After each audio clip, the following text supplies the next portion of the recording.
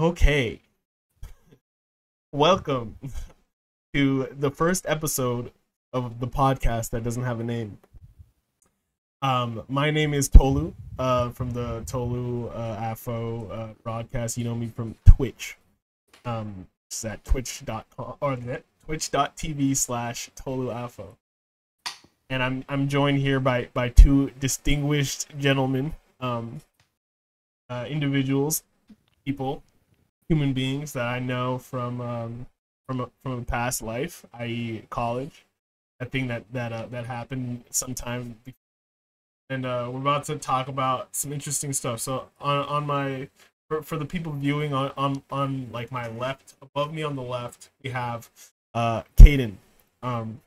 He's an individual who has some experience in I don't know, stuff pertaining to engineering, mechanic life. Yeah, stuff. sorry. He's a student of life. Honestly, we're all students of life. So he has his own skill set, and he has some ideas about some of the mechanics probably of some of these things, which might be an interesting thing. Not really. Nope. Like, he doesn't really. He's not going to claim it, but I'm going to put it on him. You know what I'm saying? I'm going to make him be that, be the person. Because none of us are experts. Like, that's like the first thing out the gate. I think there's people who know more than others on this call, but we're not none of us are going to be like, yes, we're going to debate some archaeologist or something. Maybe this guy will. The guy on my right, top right over here, Jacob. He is another individual that I met. His camera that lagged out for a second.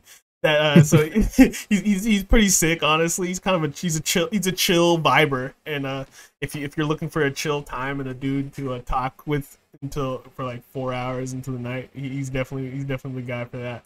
So I don't know if he's gonna let me say this, but he seems to be fairly knowledgeable about this topic and a lot of adjacent surrounding topics. So we're gonna just talk about them, have a discussion of a set of things, and see how it goes. So I guess I'm gonna kick it off with a question that they already were like, we shouldn't use this question, but I'm gonna use it anyway. What do you guys think of just like the subject of Egyptology as like a sub topic of like archaeology or anthropology? It's cool. It's I one agree. of the cool ones. Like, okay, so true. I So agree with Egyptology. yeah, so honestly, I'm a big Egyptology fan.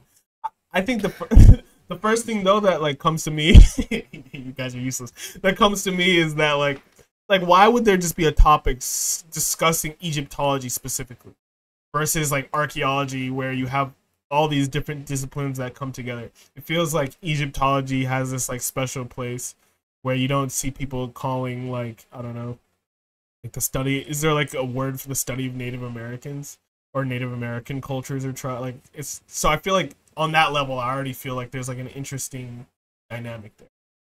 But Probably is, right? I imagine there would be. yeah, maybe. Okay, maybe I should look that up. So there's Greek mythology, right? That's mythology, but like, I'm guessing they would have some sort of word for other cultures. Right. Well, Egypt is a Greek word, and the study of Egypt, like the title Egyptology, isn't necessarily Western. Like, they didn't refer to themselves as Egypt around the time period when we say they came out of barbaricism. Like, they It called was themselves. Egypt. It was Kemet. Kemet. Is it Khemet? Yeah, I think there was an H. I'm not sure. Feels like. But you you guys ever hear about Imhotep? Yes, Yeah. I believe I've heard. Yeah. Are you talking about so the around dudes that- who? Sorry, are you No, talking about the dudes in New York that are always trying to convert people to become black Israelites? The Black Israelis? The Hoteps. Alright, my bad. Okay, No, yeah, sorry, bro, you never sorry. see those dudes? Anyway, Sorry, that's Could I bad. join? Let's Would they not try to get into recruit me? that. I don't think so, bro. I don't think you No. have the complexion they're looking for, but Well, Yeah, but as long as they have sometimes those groups are passion. really open. Yeah. weird. Hey, you never know, bro. Things are becoming more progressive. Life is Right. improving. Anyway, so you're gonna say something about Imhotep. Yeah, dude, he was sick. He was Yeah. so cool, dude. He was a cool man. So okay, I guess. But Okay, go ahead. what I'm so, but him and a lot of other dudes too, like what we would call probably like nobles, or like there would be like magicians or alchemists type stuff. But like alchemy, like chemistry, all that stuff comes from kemet.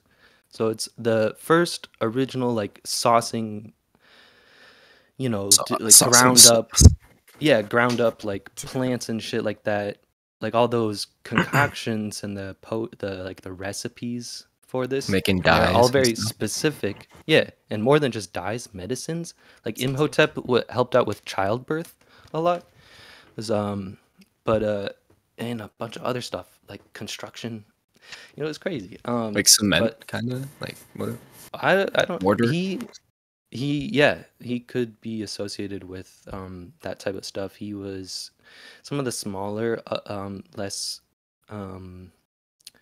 survived pyramids that are attributed to him, like the ones that you can see the wooden pillars in the center, and he is like, yeah, brick and mortar stuff, but that stuff's kind of more eroded by now. But they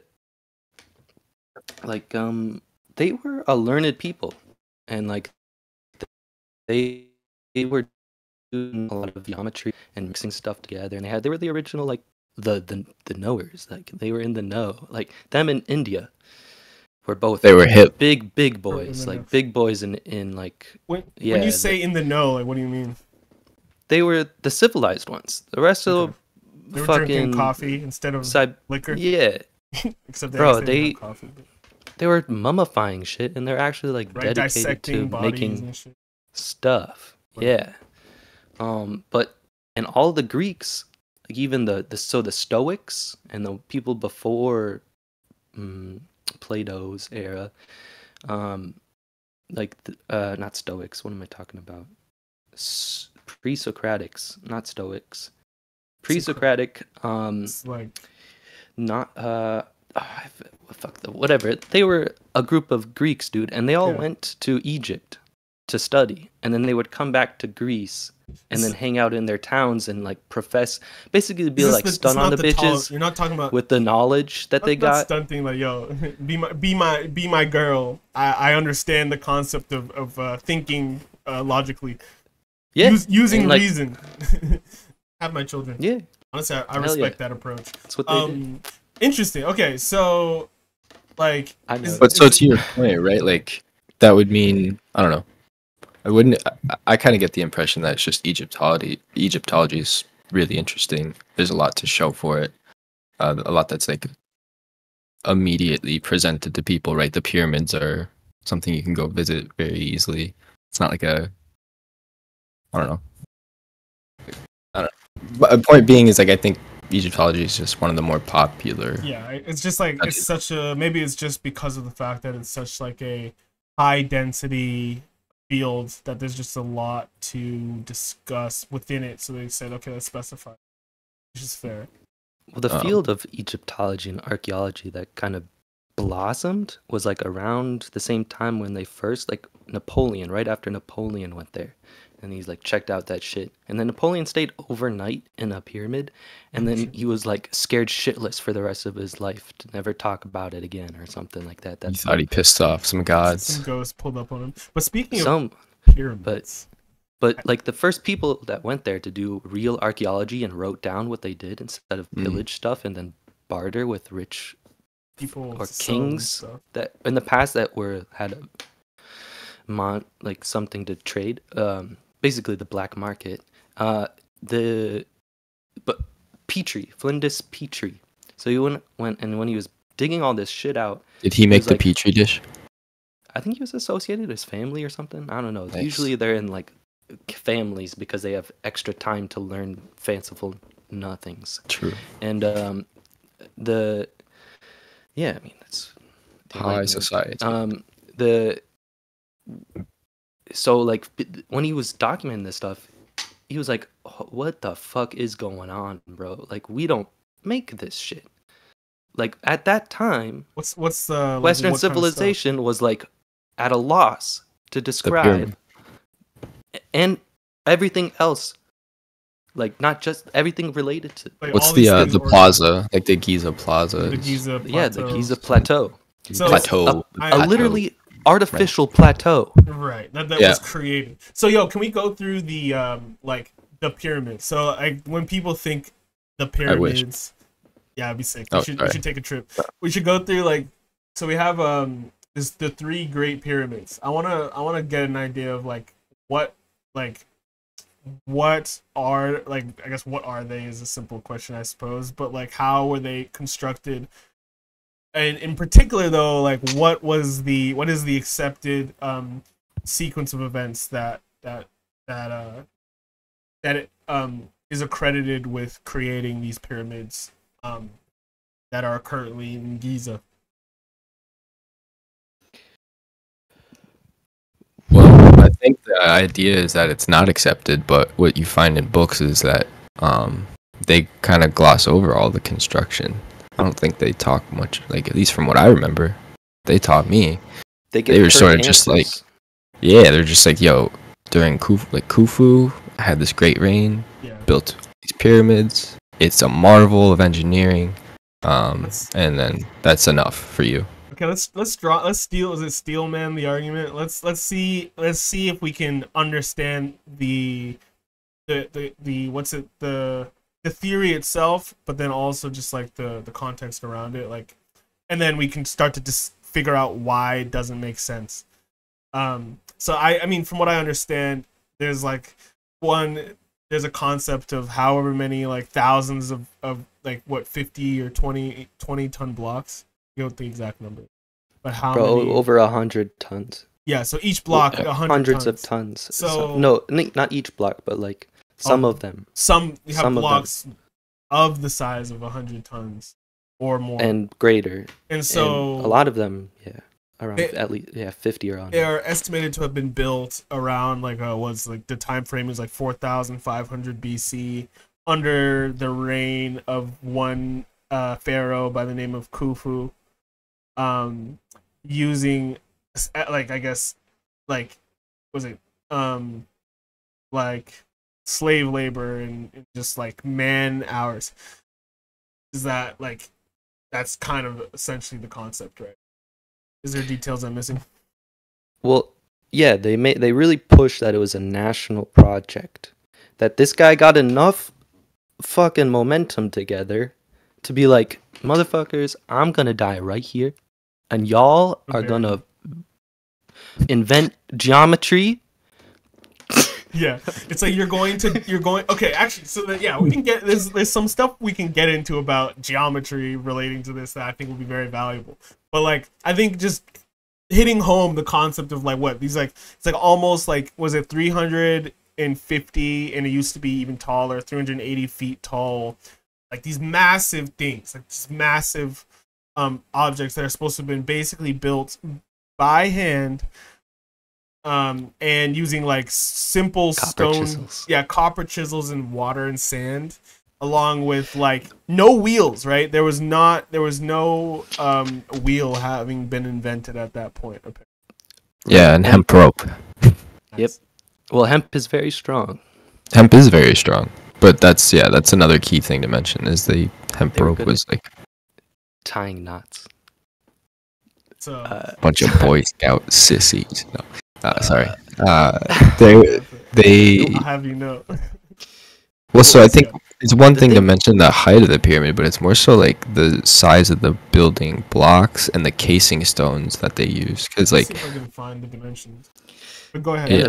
The base, the foundational stones is it's that even too. crazier.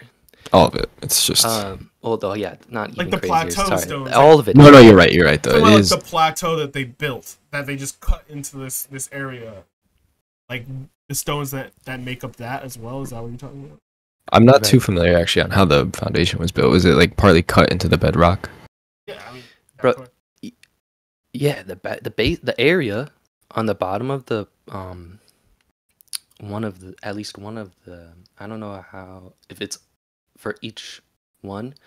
one of the big ones, the two sisters, like at least half, something. It blew my mind, the size of the stone, that it's like one piece that has the whole pyramid resting on it, because they had to even out this like chunk of land, and then like half of it is just like one big ass flat as fuck stone, like flatter than paper, like, you know, like serious I'm not dimensional, like, severe dimensional.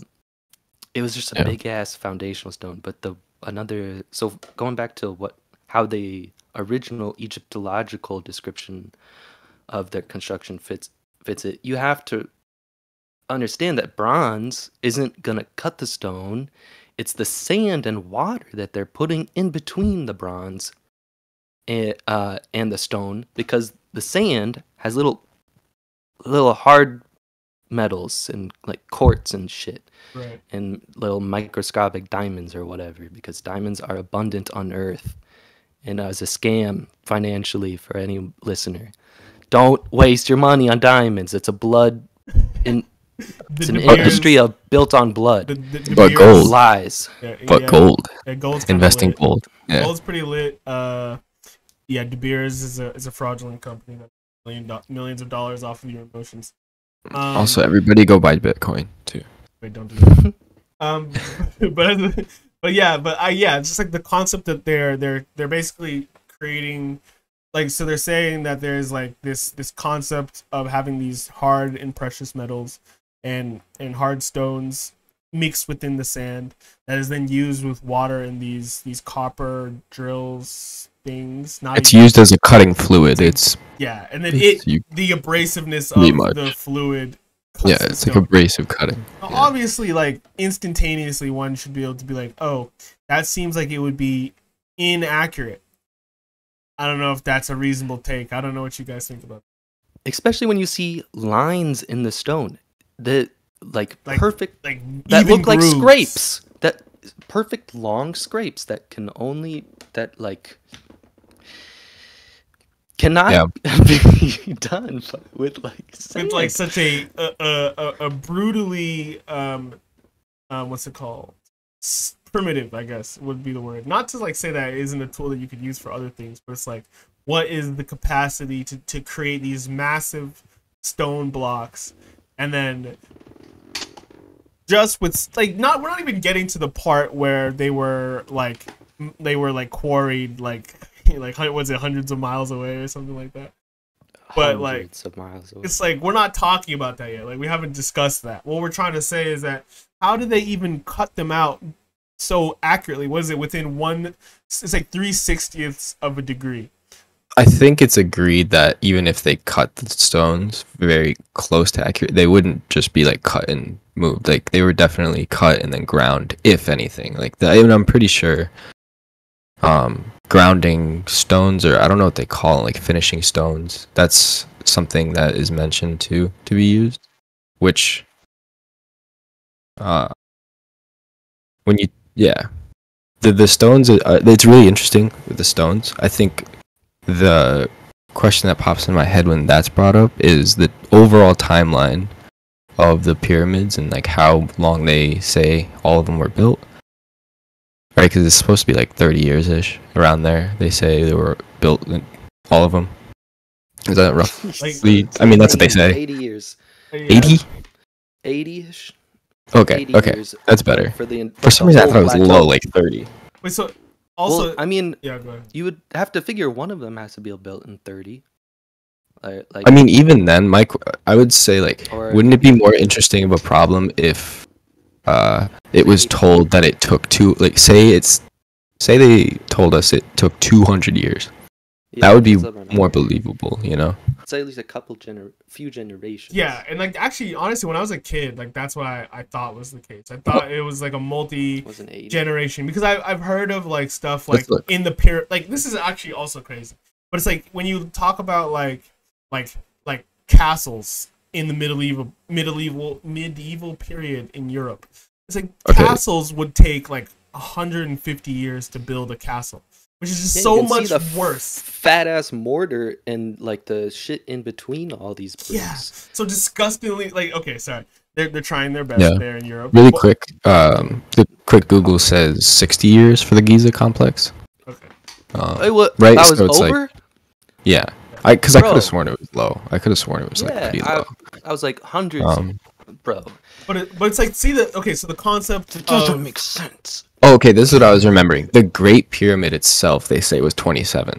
So took that 27 to years. me, Which is wild. if they came to us and they were like, the Great Pyramid took them like 150 years, I would believe that way more. But still, it's like fucking crazy, you know? Yeah, but like, I guess to like finish that point I was making, it's like this concept of like in medieval Europe, where people literally, it took them like, it could take like over 100 years to build like a castle or something like that, where people would work and then they would take on apprentices, train their apprentices up, and then die of old age, and then their apprentices would continue to build these castles.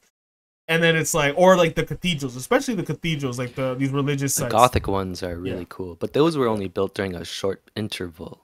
Like they were right before the bubonic plague, when there was like abundance and stuff like that, and then there was like a mini ice age or like a volcano and stuff, and there was darkness for many years. A lot of people died, but that was after the Gothic ones were made. But you know, like, So I guess this is a like, crazy example, but there was one castle in Malbark. Apparently took 700 years to, but that's, I think, is just like a ridiculous concept. Yeah. There's also 250 years in some other ones, Barcelona. To get to your point about like, does it make sense that it would be possible? Like, no, it doesn't really make sense. But the thing that really makes it crazy to me is like the timelines that are quoted, because if you look, like they would have. Yeah, like what makes it not make they would sense? have had some capability to cut and finish stones. There are like simple tests you can do with water. You can just drip water on a surface to see if it runs out, to test for like flatness. So there are ways, like pretty primal ways to do things, but at the same time, it's just like it doesn't fucking make sense. Like when you put it all together, it doesn't make sense. Okay, so we should think of. Oh yeah, go ahead. No, I mean, like we're talking about stones that are left outside too.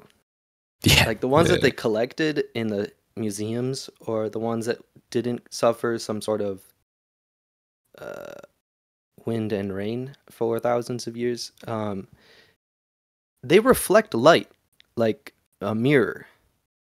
Like you can shine a flashlight, a high flashlight, and you'll see That's ridiculous. A polished stone is no laughing. That's absolutely ridiculous.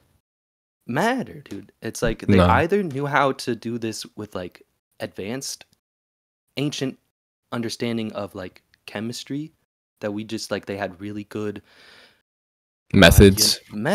Yeah, exactly. And then like, you know, eventually got lost because, you know, libraries burned and people forget things, and maybe a flood. Maybe no.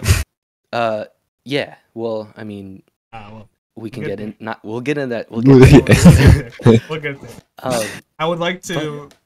They're not idiots, dude. They're all smart. No, yeah. But like, I just want to say like, what like when it comes to like this timeline, right? Like what did we think? Like, is it that makes it so impossible? So we have 60 years, right? And like, even given the methods of doing it, like, what is the context? What is like the logistical concept? You know, that would make like Jeff Bezos want to cry. Like when it comes to actually building this thing. Either Khufu had like, and I don't mean to discourage anybody that has this. I said no joke, but he must have had OCD, because like he had to have this perfect. Like there's no like. It is. It is perfect. Like, it is perfect. At least 4,000 years later. Suffer that, you know, and need to have a sort of something, whatever. Like, I'm sorry, but that's what it looks like. If like for the amount of thought that went into what stones to get, like where, and what, going out and finding them. Right. But it's like how far, first of all, like, yeah, where, so we have Egypt. I wonder if we could pull up like a map of Egypt, honestly. But we have Egypt, and then we also have like where where the pyramids are near Cairo, and then like geographically, where is the location of the quarries? Isn't it like Aswan? And where is that? Of them. It's like down the Nile. So south.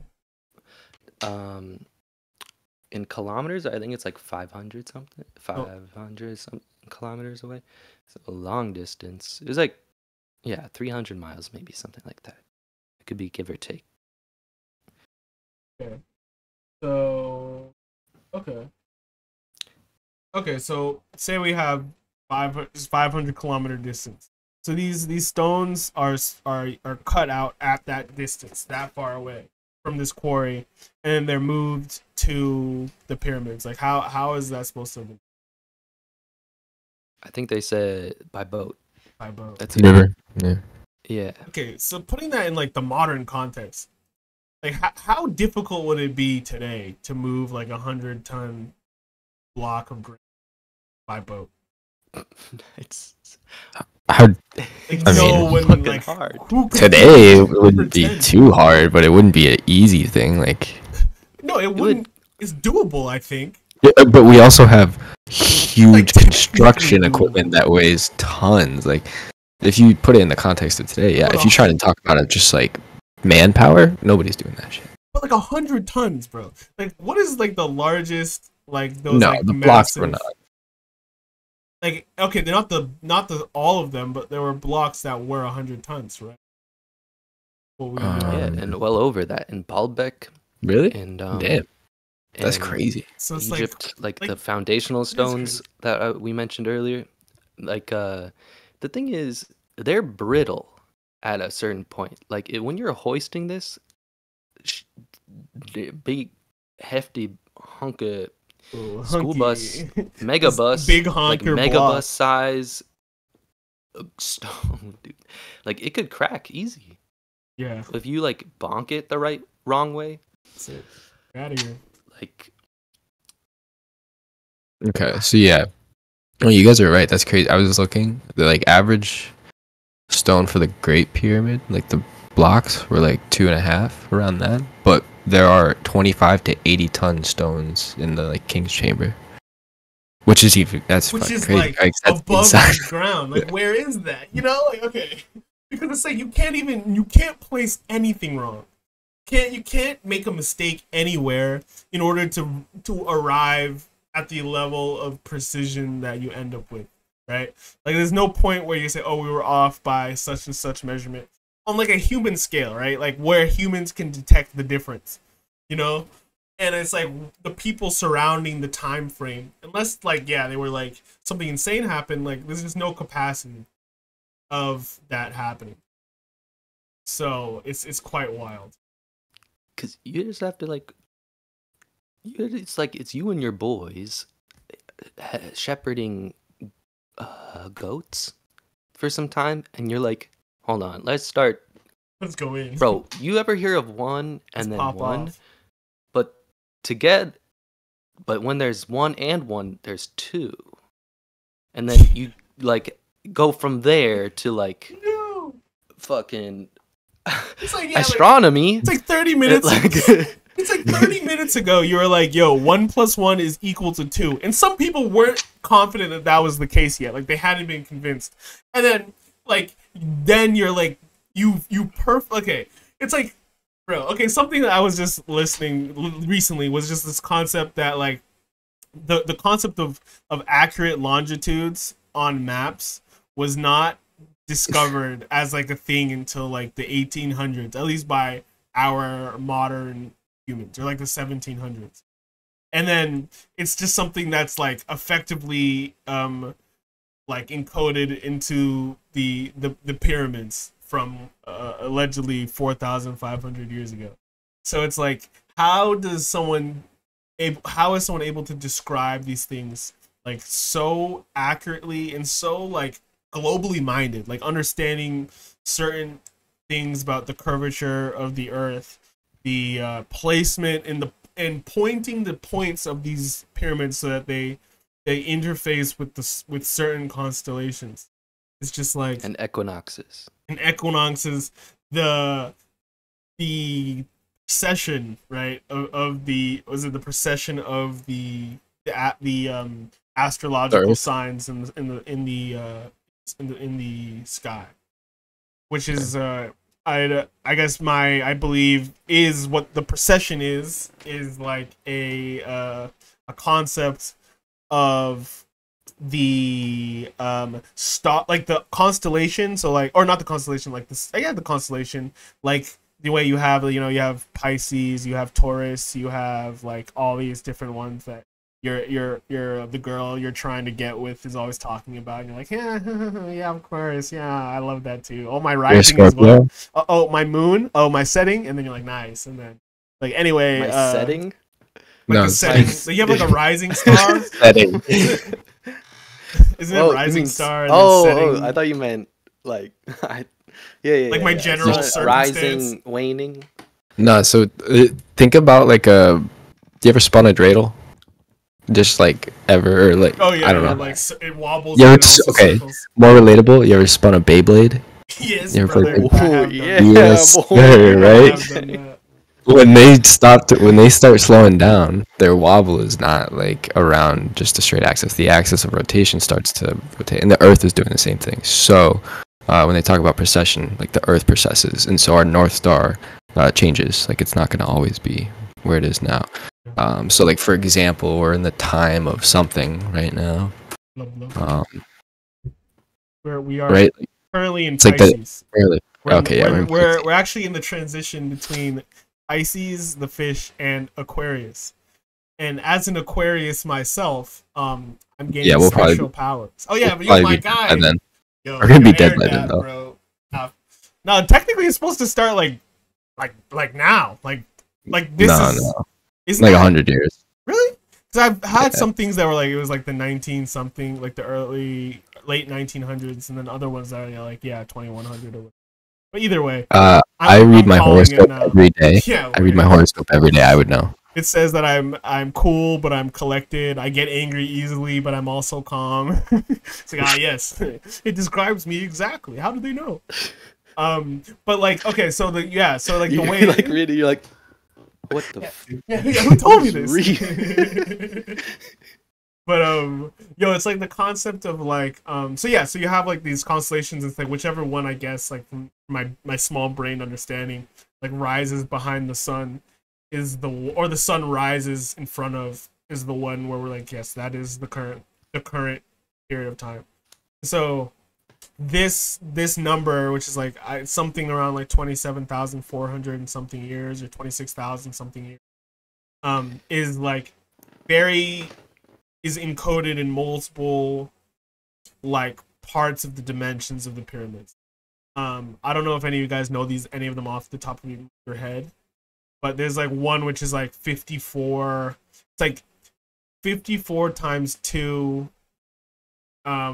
is 108, right? And then that number, it's the numbers aren't too important. I think it is really important that there are some of these things sort of embedded in the geometry. Yeah, exactly. It's like the most important part. Oh yeah. Really quick, I was watching I clicked on an old Vsauce video about spooky coincidences. The north latitude, the latitude of the pyramid aligns with like the speed of light to 8 digits or something crazy. Yeah. Which maybe it's coincidence, maybe it's not. But it's just like it is. There's just so many of these things that are just. It would be dumb to not mention though that there are other monuments around the world that have shown some competency in constructing things that will do weird. They'll have weird effects when you get to like a solar eclipse or an equinox. So that's very. Yeah, I mean, it's the next step, dude. When you start looking at the construction and the particular signature that is left on very choice types of granite, because it's like they're picky. You know, the people that made these structures are picky about the type of rock that they built it with, and no malformities. Like if it doesn't work right, if there's some inconsistency, they reject it. Well, not even that. That's just like the shape of that stone, but like the type of rock. Yeah, yeah. So the type of granite, like, and all that. The types of buildings, so the signature that's left in these stones and the way that these blocks are conjoined or just like fitted, and the relative pattern that they make up when they stack them, and not because they're so specific, because it's not willy-nilly stacking, it's not parallel evolution, it's exact same construction method, even down to, like, we can talk about this, they found like these bars, these clamps they called them, that would seal onto two big megaliths, and like to hold them in place. And there was a lot of them have been stripped by now in the last century, but every once in a while someone finds them. But like it's the same type of joint, like metallurgical joinery. And but you got it. So these pyramids, the way that they're built, it's not just Egypt. You find them in China and India and Japan, South America, oh no, did we lose him? In parts of Easter Island. Okay. Sorry, did I go? Easter Island, yeah, you're good. You're parts of Easter Island. Yeah, we got the most. Not all of Easter Island, because like you see some funny stacks of stones or whatever, but every once in a while, if you see some basalt, like hard ass fucking rock, and it's usually they look so old, but when you look at like the line that is made into it, and then the way that they're stacked up, you're like, all right, that's not a chisel. That seems like it was done with some proper machining techniques. And this is one thing I wanted to actually bring up in the beginning, is like everybody talks about moving the stones or stacking them. Who gives a hoot? Like, I don't care if you get your buddies together to like get the Muamua Easter Island thing and then shimmy it across the soil, and you're like, look, we can move it. Like, okay, you moved it. Like, use another rock and hit it against it until you make the same shape. Right. Like, no one has done that or is going to, because it's not possible. I would watch this video of this dude. Like, the stone shaping itself is the biggest key, tell, in my opinion. Especially the casing stones. To keep the angle is like the crazy thing. It is so hard to consistently cut an angle. Can you talk about the casing stones? And what are they? What's their function? They do what they say. Kind of like they're kind of what their name implies. Like they they encased the rougher building stones used to create like the main structure. Okay. So that's what gave it their, I guess, like nice flat side shape. The stones that were like that, like kind of covered the pyramids before they were like stripped out later. Yeah, like most of the pyramids are built primarily with rectangular blocks. Right. Sort of rectangle, like pseudo rectangular. They got weird angles to them at the ends. Like it's all crazy. Dude, it's so weird. Yeah.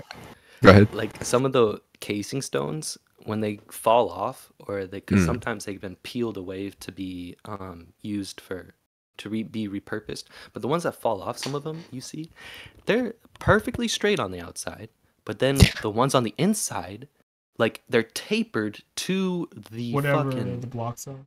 The block was it was like almost random, like it's like a fucking dirty block stone you picked out in the ground and then did nothing, and you just put it there, and then it's like taking clay, you push it in, and it fills all the crevices. but then it becomes insanely hard. Yeah. And that would be even, dude. That's If it's even not less cutting logical, stone, right? if it is concrete, and they were able to do this, that's even cooler, dude. I don't care how Yeah, they right. did it. I just Imagine. want, like, it's not chisels. It's not hitting the shit with other. No. things. So like, yeah, and when I brought that up earlier, that was more for finishing, because it can be used for finishing purposes in a sense. You can use that with sand and water to almost like sandpaper or something. It's not going to do much, and it would still, like, the timeline just doesn't make sense when you consider just how long it would actually take to fucking shape a stone or flatten a stone like that, and then multiply that by 4,000. I don't know, however many they used, but Yeah. it's just ridiculous. So now, like, we've kind of decided, and I think obviously I agree that there is just like the current theories of the pyramids are kind of like, they feel like nonsense. Well, there are people working like very sincerely on trying to explain how it could have been done using what was available, and like, are there any I like think reasonable if- theories? I mean, reasonable. There are theories, but I still think it's interesting to look at them or consider what some people offer, because, you know. Yeah, of course. There's always not? like, nobody knows, so we can't say. Right. We can say that the current evidence for the accepted theory is not convincing. That doesn't mean that the accepted theory is wrong. It just means, bro, you have to find a different way to make me believe that you're telling me the truth. You know? Yeah. What? Like, what I mean is that, like, okay. Still wrong. No. Okay, so what I'm trying to say is that, like, there is a theory expressed that this was, basically the theory is that it was created. Okay, actually, good point. So 4,500 years ago, Khufu made people build this pyramid. That is the theory, and then there's supporting evidence that is like copper or whatever, and sand infused with hard metals and stuff. And that evidence to support the theory of Khufu creating the pyramid is not convincing to me, and I assume to you guys as well. So I'm curious to know, like, is there evidence for at least another direction that might be more palatable or more likely?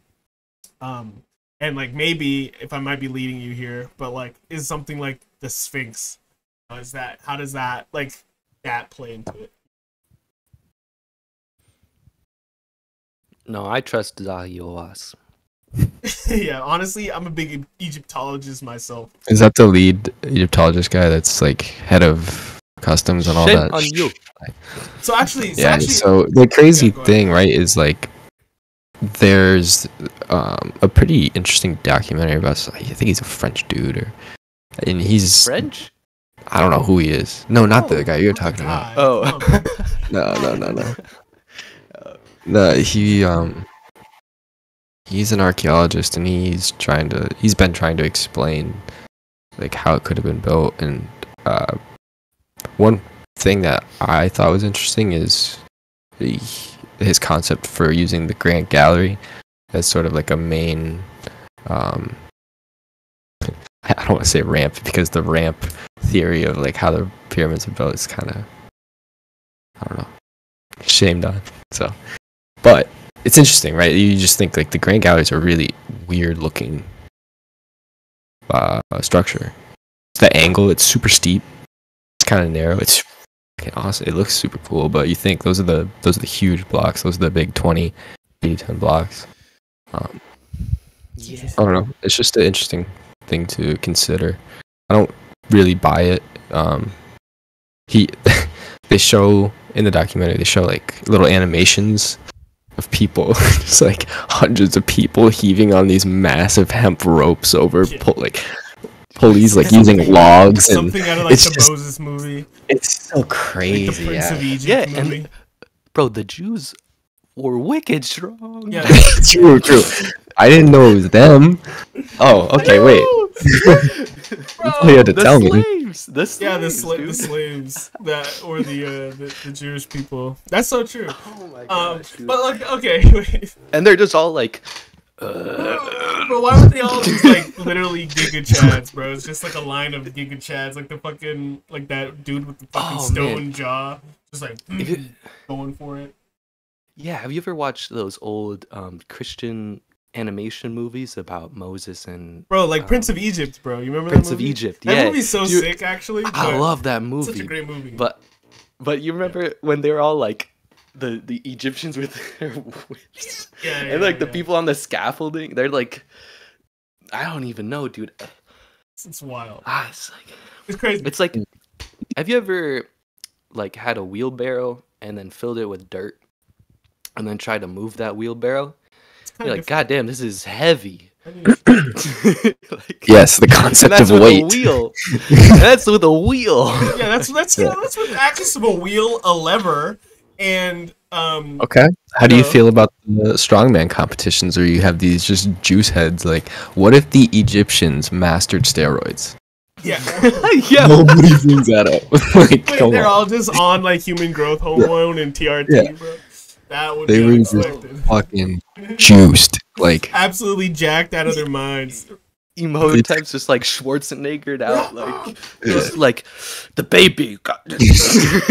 The slaves were fed needles for their lunch. They were fed needles and just straight tea. Yeah, tea and then HGH. Like a raw leg from an animal. Yeah, a cocktail of stem cells and fucking straight bull testicles. Actually, a big problem with them was diabetes. Fun fact is they ate a lot of bread. They would eat a lot of bread and like I forget what else. But no, over the years they developed a serious problem. There was like they found that in some of the mummies' remains and stuff like that.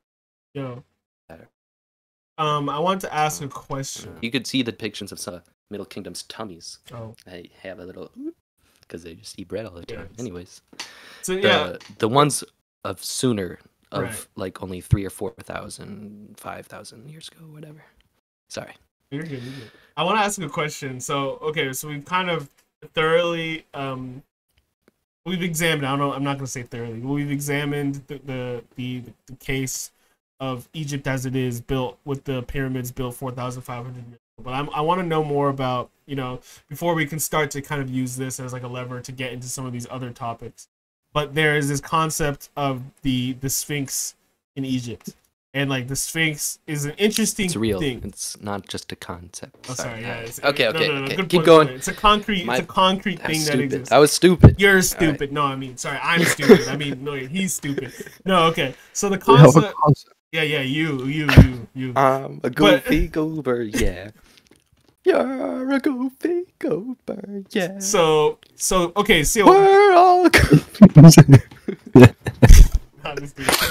He's here to bring goofy, me down. Goofy. Oh, you thought we were done? Bro, check your watch, bro. What hour are you on? What time is it over there, bro? Mister. I thought I had time. Okay, so yeah, Sphinx. People. Yeah. Go fuck yourself. People. No, that was a line in the movie. Which movie? The SpongeBob movie. Bro, I don't know any SpongeBob movies. Why would I know that shit? Bro, did you grow up in America? Bro, all I had was PBS Kids, bro. I was watching like the fucking Ken Burns Civil War documentary as like an 8-year-old. This is why I'm a sorry, man. human being. Yeah, it was. I was just making a cartoon reference. And I didn't get it, unfortunately. I'm gonna get roasted on the internet. It's okay. It happens. It happens. No. I'm making an ass of myself. Bro, this dude's such a... No, it's a good movie. You should check it out, honestly. Don't watch any of the other SpongeBob movies. Watch that one, though. Bro, watch the first one. It's a plot-wise, bro. Yeah. The writing? Solid. Dude, it's... Overall, morally, it teaches you a lesson. Yeah, it's such a good movie. Actually, yeah. I'm gonna rewatch. Yeah, fuck it. I might go watch. Let's just pull it up right now. Fuck it. But no. Anyway. Good. Anyway. Wait. Okay. So. Actually, I want to share one thing. This is. You wanted to talk about the Yeah. Well, I will say that I watched like one episode, of SpongeBob where he goes to like this weird ass like under. It's like this area that's outside of town, like, and there's like it's like a, I don't know what the name of the episode was, but it's like out of town and it's like a straight drop down. I don't know if you remember that episode, but that episode fucking traumatized me, bro. I understand. That episode actually traumatized me, bro, and made it so I like couldn't deal with, like, because I think I got on like a DVD that had like SpongeBob and some other TV shows on it, like a Cartoon Network like best of DVD, and that episode of SpongeBob actually fucked me up because it just felt like I was, I don't know, some weird thing about feeling abandoned or some shit. I have trauma to work through. Anyway, so you stare long enough into the abyss. The abyss stares back. Yes, that was a good time. Okay, anyway, okay, so okay. Everybody, shut the fuck up for a second. I'm gonna talk for a moment. Shutting up. The Sphinx. We have a lot of shit to cover here, you know what I'm saying? Okay, yeah. What about so dog? Sphinx. I'm a dog. Yeah, it's a dog. You're a dog. I got that dog in me. The Sphinx. I'm gonna keep saying the Sphinx until there's a cat. Someone lets me speak more. It's a cat, man. It's actually, in fact, it's a cat lion. Dog. In fact, with a head of a human. But there's an interesting concept where the head is proportionally much smaller than the rest of the body. Yeah. Is disproportionate to the body. So like in that, like, what are the accepted theories for that? Like as like a thing. What are the accepted theories? And then also we can also then get into what seems to be more likely given the newer, more credible evidence.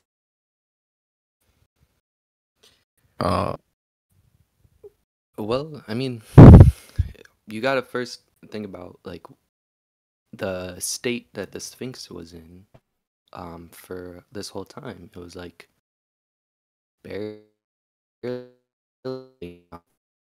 We're losing you. We're losing you, kid. Restart. You were saying it was buried though, right? Like it was buried. Yeah. Okay, so it comes and in that's an interesting part of it, right? Is the weathering pattern. That's like one of the main things people point to.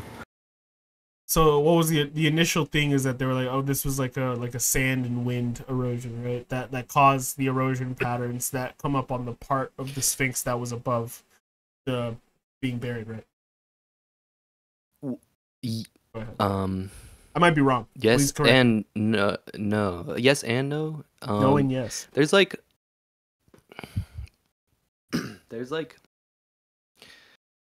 both conjecture that like someone shot a cannon onto the face and then somewhat like parts of it were more eroded because it was sticking out above the sand. Somebody shot it in the face. Yeah, like I don't think I heard that. Defacement. Wait, what? A lot. There was legitimate defacement of a lot of anything really. Okay, dude, this is a cool thing. If you look at some historical records of like the conquistadors or certain missionary expeditions, when they would come across like sculptures that would have like say penises or like tits or something like that, they would like break them off because they're like, how dare you, like indecency, devil. I would know. And they would also do that to sculptures of humans that didn't look ethnically aligned with the people that stumbled across them, and so they would just like defile them. I mean, you get, it's like literally like people talk about whitewashing, but it's like they literally just blew shit up, or like like they did that, like the Spanish did that, or the Portuguese. Yeah, fucking Portuguese bitches. They would like blow shit up, like to all conform stuff, especially because there's like the whole selection of like Nubian pharaohs and all these different like things that are more like sculptures and statues that are more in line with like a sub-Saharan African set of features. And like those ones don't look like the classic like Egyptian like Ptolemaic like kind of influence between the Mediterranean that you expect from Egyptian pharaohs. Yeah, and like people today even debate the the ethnicity or the look of the Olmec people who were in like Central America, who look very much like yeah, like African, like straight up. Like you look at it, you're like, is this these the homies? African? Like, hello? Yeah, is this a brother? Yeah, no. Yeah, is this a brother? Is that funny? Is this my Israelites? No, but seriously, they have like some very classic African features that you don't see in other Native American groups, and you don't see them in European. Oh yeah, and it's curious. And it's what's even cooler is like the amount of disrespect we give to the people that we encountered as Western civilization moved into the Americas. The Incas and the Mayans and the Aztecs, they all, when in discussion or like to their own history, the ones that they tell themselves and their children, they're like, we don't know who built this shit. This came out way before us. Yeah, like they respect. And then we're just using this place, and we're like, you fucking liars! What? Yeah, you did this. And they're like, what? No, it was some. No, it was you. You did this. And yeah, it's interesting because it's like really even in Egypt, right? It's like earlier Egyptians walked into. I'm sorry, I just have to make this point. Yeah, go for it. Aztecs said they just walked and stumbled upon Quetzalcoatl, the big sun pyramid. I didn't know that. They said, "Oh, it was built for us, and it by destiny it's ours because we found it." Anyway, let's cut. The shit was uninhabited. Anyways. Yeah, let's cut some hearts out, man. To me, like I've always known of those structures, and when you look at them, you look at those and you're like, oh yeah, people could build these. Like, this is just a really well put together project. Still, like there's, I'm not as familiar with like Aztec architecture, but from what I do remember seeing, it was like way more manageable in size. Like the scale was much more, I guess, plausible for you to be like, oh yeah, I could see a civilized community coming together for many years to build this. Maybe that's an oversight. I don't know. You look like you don't believe it. Yeah. Well, no, I mean, some of them, yeah, for sure. Like, so they did a proper job of trying to remake what it would have looked like. And you can see their attempt at construction and the remnant legacy works that they found. There's a distinction between their abilities and it just doesn't make sense that they would use you know what I mean? Like once you start seeing the sophistication difference between how they crafted some of the stuff, and but they were super respectful of it. Like they tried to remake the pyramids into the shapes that they were, and they had like ceremonies that they thought the sun wanted, you know, with like really pretty virgins and their organs. Yeah. A lot of dissections. Yeah, and live dissection. Crazy shit. Just take some mushrooms and do some dissecting. It was a wild, dude. There's a small. This is a small side because we'll get back to construction. There was a ceremony. I think it was the or was it the Mayans? It's so disrespectful too to confuse these civilizations because they're all like I'm trying to be very careful. Completely different time frames. But I think it was either the Aztecs or the Mayans. But they had a rite or a ceremony every year or few years. I think it was yearly. I think it was tied with seasons because it was for their crops to grow. And then what they would do is they would get like they would get a virgin. They would get a virgin gal, but the prettiest. Like she had to be the prettiest the baddest girl, the baddest, literally the baddest bitch in town. They had to give up, and she had to be of an age or whatever.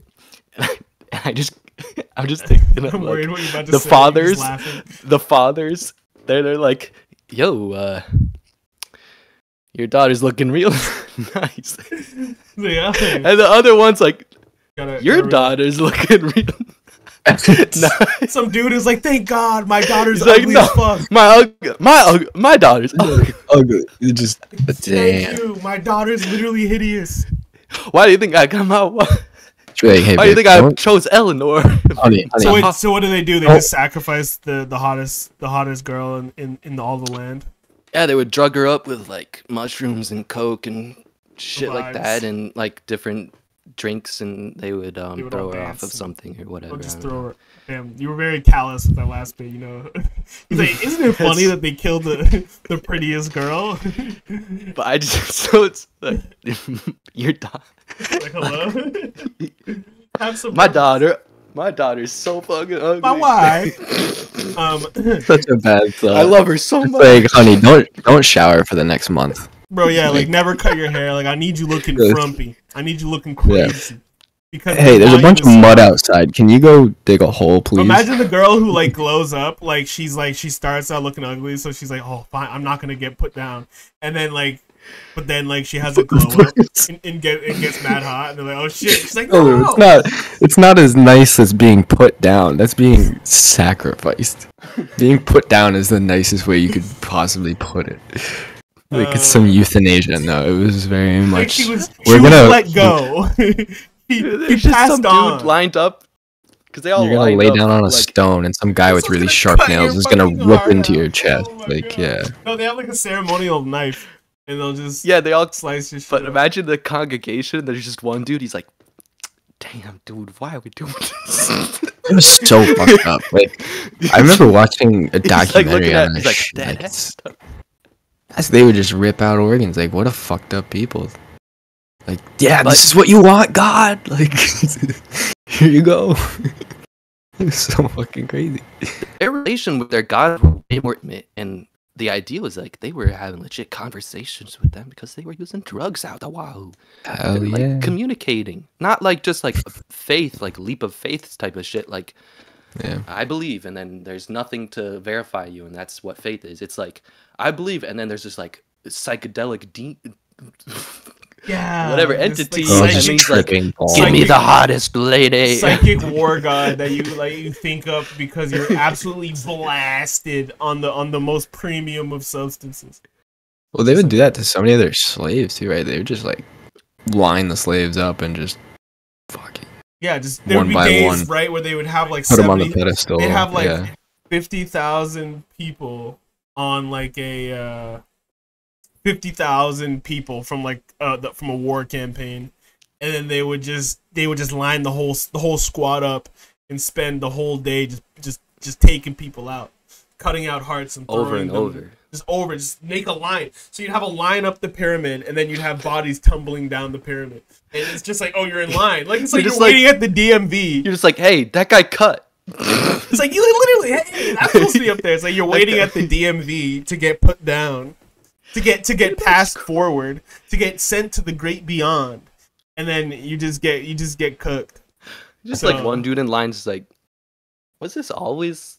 When did we start doing this?" He's like, what?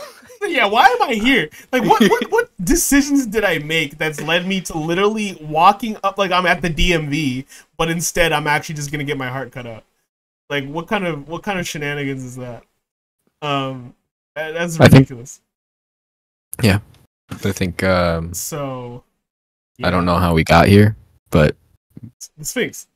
Oh, right. Sphinx, yeah, dude. I mean, okay. So the only thing I actually care about it points at the is this constellation. Yeah. So yeah. Okay. So there we go. So there's like this concept of the Sphinx and how there was an initial thought that the Sphinx the face was weathered as a result of sand and wind, but then one Robert Schoch from Boston University, along with another dude, I forget his first name, but I think his name was like something McCarthy, right? McCarthy talked to Robert Schoch and was like, "Yo, can you help me? Can you come to Egypt with me? I'm trying to understand what's going on with this Sphinx."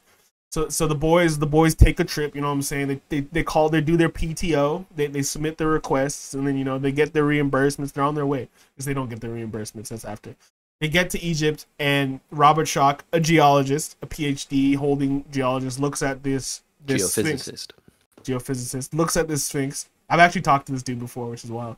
But not about. I didn't know about this at the time. It was for some other project I was supposed to be doing. Just for some other. Yeah, I didn't know he was just a G. How could I have known? But anyway, so this dude and Robert Schoch, they pull up, and Robert Schoch's, oh, this is light work. This is literally light work. That is caused by heavy rainfall. Okay. Heavy rainfall is an interesting thing. In many places on Earth, heavy rainfall is like, oh yeah, it rains a lot in places.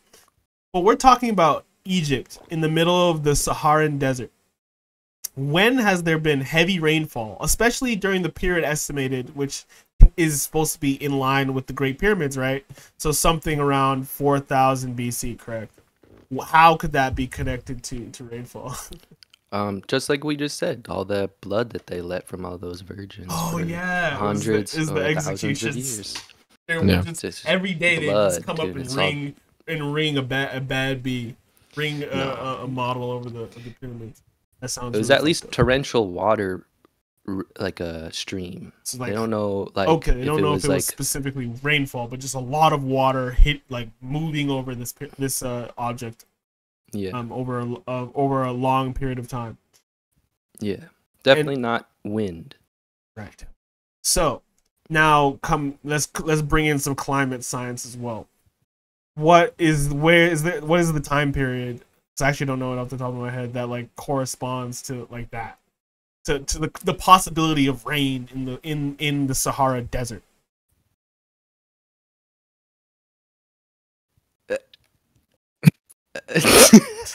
No. Not having an aneurysm. Should I call somebody?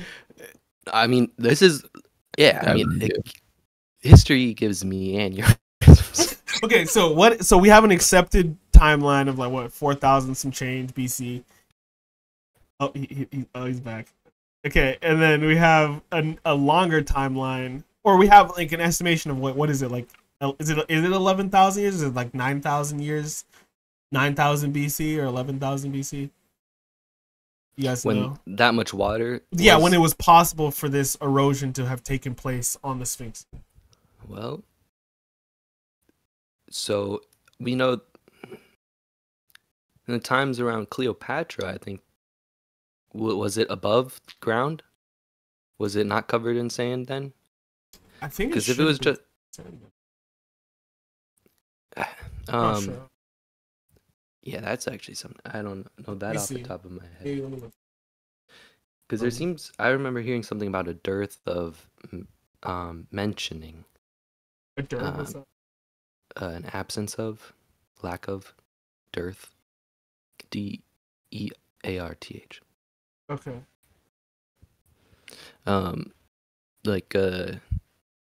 Of its mention in certain historical records, like it got covered at some point, but okay, so it said okay, so apparently at the very least it was uncovered during the reign of Emperor Nero. Nero. I don't know why I said that. When was he about? He was. What was his time? Sorry, not to cut in, but someone in the chat said that your mic is ASMR. You're soothing the listeners. Anyway, carry on as you were. Huh? Never mind. So he asked if he has an ASMR mic. Oh. Yeah. Oh. Okay. Which I guess you would have to watch ASMR to know what that is. Anyway. Yeah. Which one of us? I assume he's talking to. He's listening without audio too, so. No, I think his thing is just broken. I think he can hear us. Okay. He says he's never watched ASMR. Okay. Yeah. Sorry, I had a rule that I wasn't. Yeah, but I had a rule I wasn't gonna look at the chat. But I felt like I had to acknowledge my guy. No, what? So we can stay focused. Oh yeah, like that's gonna happen. It's a bit bad. Well, speaking of staying focused, Kevin Lee just kind of died. Kevin Lee. I knew it, dude. Dude, that guy brutalized. What's his face? Brian Battle last time. Oh, really? I like Brian. Yeah, Battle's only loss was to that Shavkatcharov. Fakhretdinov. Yeah, that guy is a menace, man. He looks like. Yeah. When you say just died, you mean just lost? Yeah, he got like damn near knocked out and then choked out really quick in the first round. Okay, I was just like, wait, what are we talking about? Oh no. Anyway, so no. Rest in peace of that. Hey, stay focused, Cadin. You think Strickland Are you wins? streaming this fight right now? Hey, no, you got UFC on the other monitor. Wait. You think Strickland's gonna win or what? Nope. He's facing a Magomedov. He's gonna lose. He's gonna lose by submission or decision. I don't know though. I'm kind of on a. Strickland can pull stuff out of nowhere, dude. Even though I don't want him to lose. He has such a cool, like funny, like everyman's way of fighting. He's like doesn't care type. Anyways, we're talking about the Sphinx, dude, and water. So and it's been uncovered before. So there's many times over the history between when it was what's it called? Theoretically built in the fourth, whatever dynasty, 4000 BC, until now. It's been uncovered multiple times. So people knew that it existed. But there is this concept of water-based erosion that apparently needs to have happened something like, 11,000 or 12,000 years ago. I guess maybe let me dude, the young in the ballpark.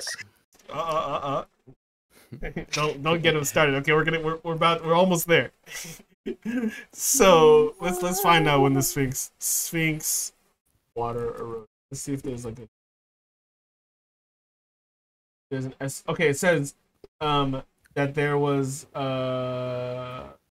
this water erosion. It says it's a fringe claim. Thank you, Wikipedia. Very cool. Dude. But dude, it says 11,500 years. That's what it says. That it's talking. It also talks about Atlantis. I'm ignoring that part, but there's a concept of a lot of flooding that happened, like scientifically, in the area 11,500 years ago. So if water erosion had happened, it had to have happened during that period.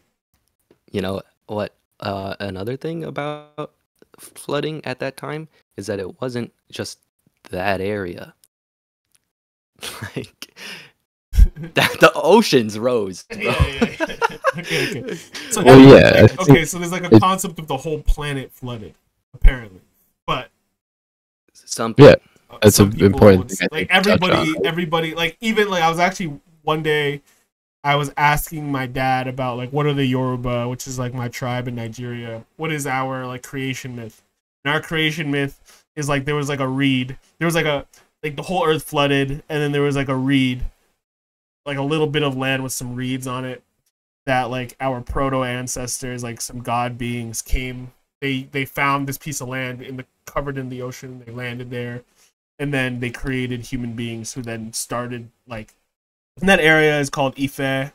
It's like the ancestral home of the Yoruba people, which is, I actually want to visit, bro. I've been there before, but I haven't been there in a minute because I'm poor and my parents don't want to pay for my ticket to Nigeria, which is understandable. I'm now an adult. Yeah, right. Hitchhike, get kidnapped, end up in the fucking Boko Haram, become a Islamic extremist.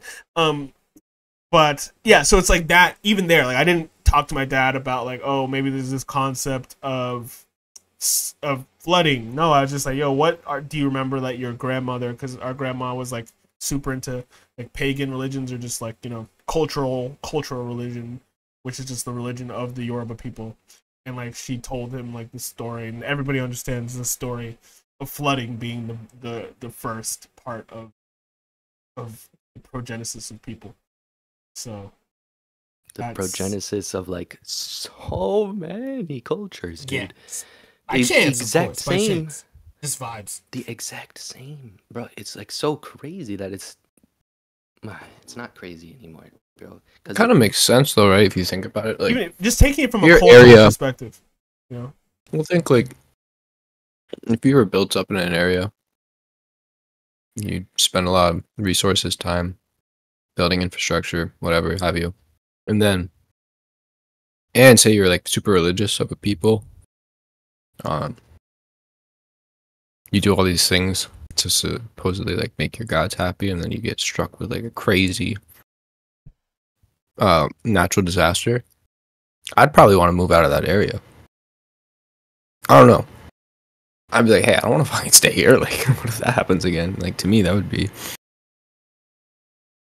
I think it's like even just I mean that's interesting, but I think it's also like the concept of this like event that's like, you know, on a biblical scale, where things are happening that are so violent and extreme that there's nowhere to run. It's like, oh, you wake up 3 days later and you're like, oh, I'm still alive. Okay, society or sorry, our current situation is insane. Like, if so, humans have existed for, we can accept that like anatomically modern humans have existed for between like what 200,000 or 300,000 years, and accepted like no one would argue at the 200,000 years, but there's like a whole, well, it's been maybe way longer than that. I don't know anything about that kind of stuff, to be honest. Fair. But I think 200,000 is like a pretty straightforward number, not like one that's like based on new information, which would be much later or much earlier. But I would say it could be even more than that. It'd be exactly 300. But I'm even just saying, just to be generous to is that like, then it's like, okay, if there's an accepted, for some reason, a period of flooding that happens something between like 11,500 and 12,500 years ago, then you can be like, okay, that sounds like human beings lived through these crazy events that happened. And then it's like, how does that impact culture?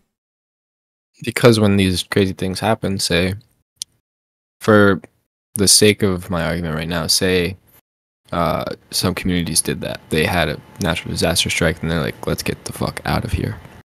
Then when they move, now they are bringing their culture and all of that with them to a new place in which for either they can either meet new people to sort of develop another culture. I don't know, I feel bad I keep saying culture, but that's the word for it. I mean, that's what it is. It's the expansion and sort of branching out, right? Because like once you say like those natural disasters happen, you obviously lose a lot, and so when you try to recreate something, it's going to be some sort of like hybrid version. It's not going to be the OG stuff. Yeah, dude. Okay. Have you guys heard of the Peshtigo fires? Mm-mm. So right around the time of the Chicago fires of 1904 or the 1890s. Anyways, around 1900, there was the big Chicago burn down or whatever. And at the same time, up in Peshtigo, which is like 100 miles north, on the Wisconsin border of Lake Michigan, the fucking atmosphere lit on fire, and what the people, like the firsthand accounts, said like, I mean, all of a sudden, the air was like a thicker, basically like they almost got like baked, and like there's a massive like front of heat and like flame that just like devoured like whole, like it just eviscerated whole swaths of lands and shit like that. And they think, I mean, it happened so fast that they think it could have been like something like a very small meteor or something like that, but like just burning up in the atmosphere, and then like the wave of heat just like fucking just like bulldozed like what in its scale seemed like a small area, but to us was like the entire air was on fire for briefly, like everything was seized up. Right. Well, not even that. Yeah. So trying to explain to your kids as kids that literal fire that maybe you could have a campfire of or barely get started, tell them that shit was multiplied by millions, and get like Like yeah, like the atmosphere. It feels like the atmosphere has ignited, and like something so beyond what you understand as your day-to-day life has taken place, and then because of the sudden destruction of your general society, you maybe don't have the tools to show them what happened before in any way that a normal person's day-to-day life could expect, like understand. Like even just hypothetically imagining that, yeah, like 10,000 years ago, like say like yeah, like human beings lived through like the asteroid that hit in the Yucatan Peninsula or something like that. Like the way that your life suddenly changes, and if any of you survive, then what access do you have to reasonable, like you can't, there's nothing left to record anything, there's nothing left to be like, yo, I created a video of this happening, like, and then the time it will take, even okay, so the time it takes then for you to get back to a point at which you can start to record things again, or if you did write something down, how long it is before maybe somebody will find it, or it can be like put back into some sort of general memory of like physical like storage or whatever. It's so long that these your ideas begin to break down and change form at the very least. And like I feel like that's like a big yeah, the loss of know-how. There's a book. It's like the cultural evolution.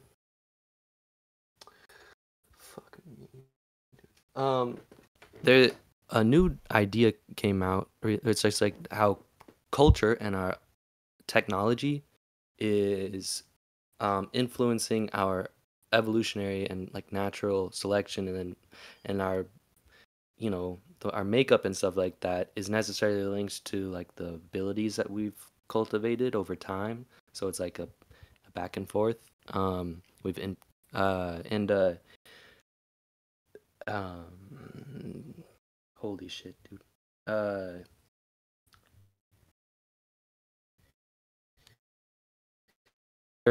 group is Inuit adjacent. They were living around Newfoundland or something like that.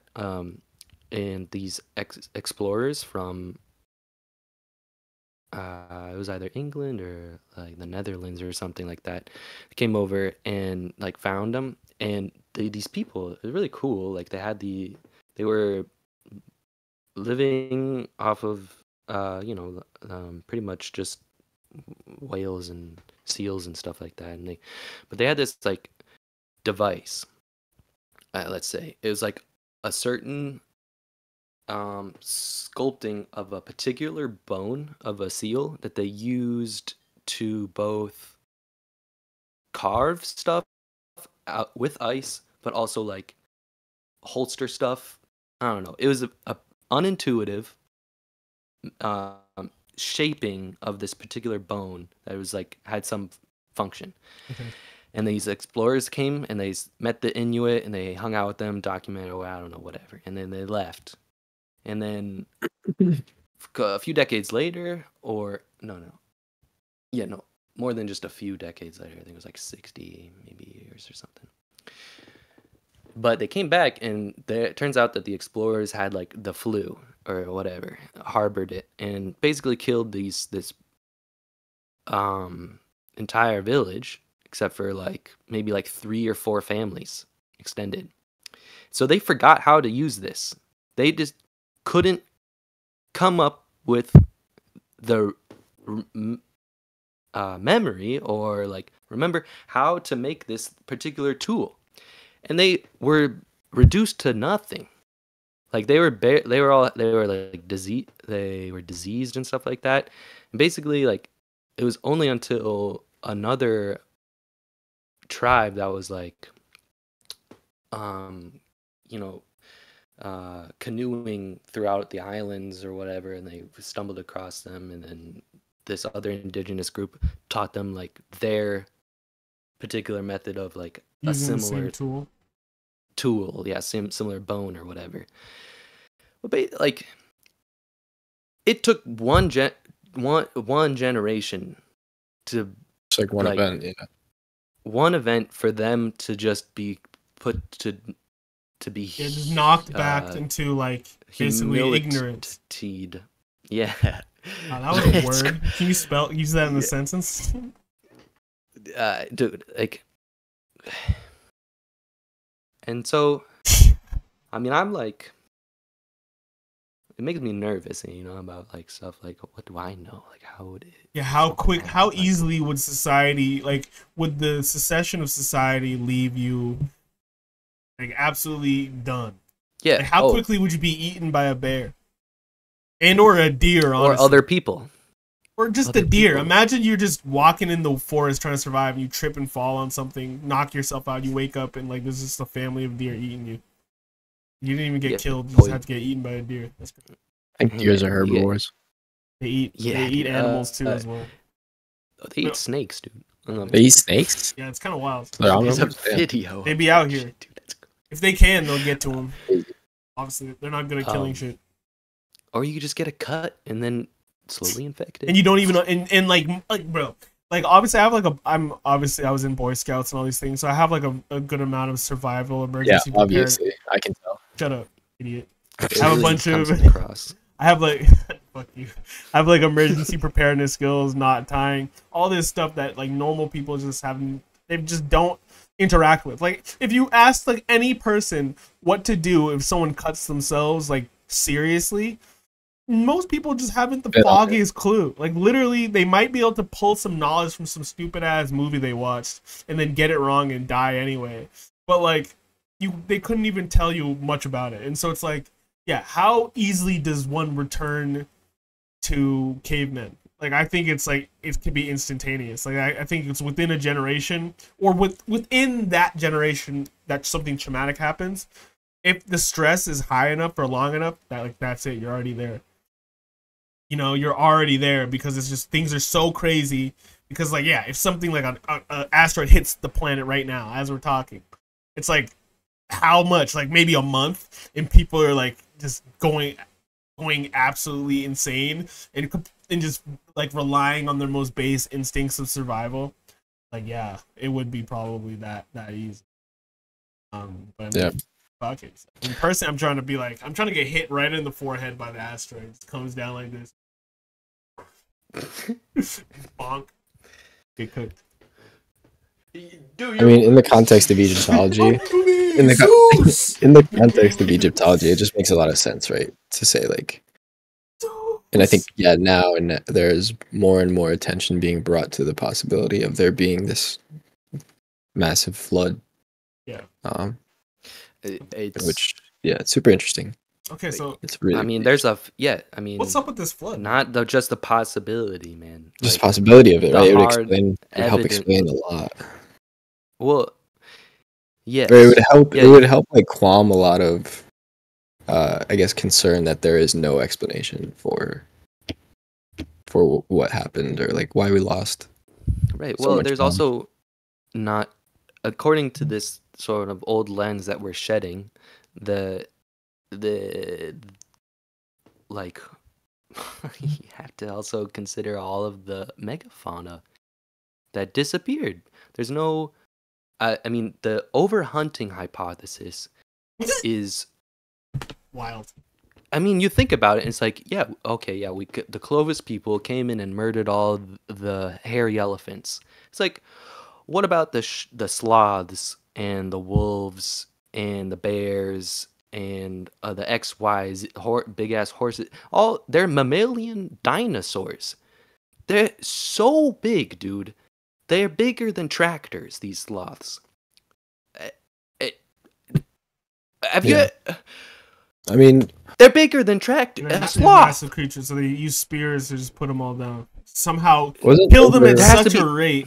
Kill them in such a rate that like they just killed them and left them to die for vibes. They killed the ultimate predators and their prey and everything bigger pretty much than people. Like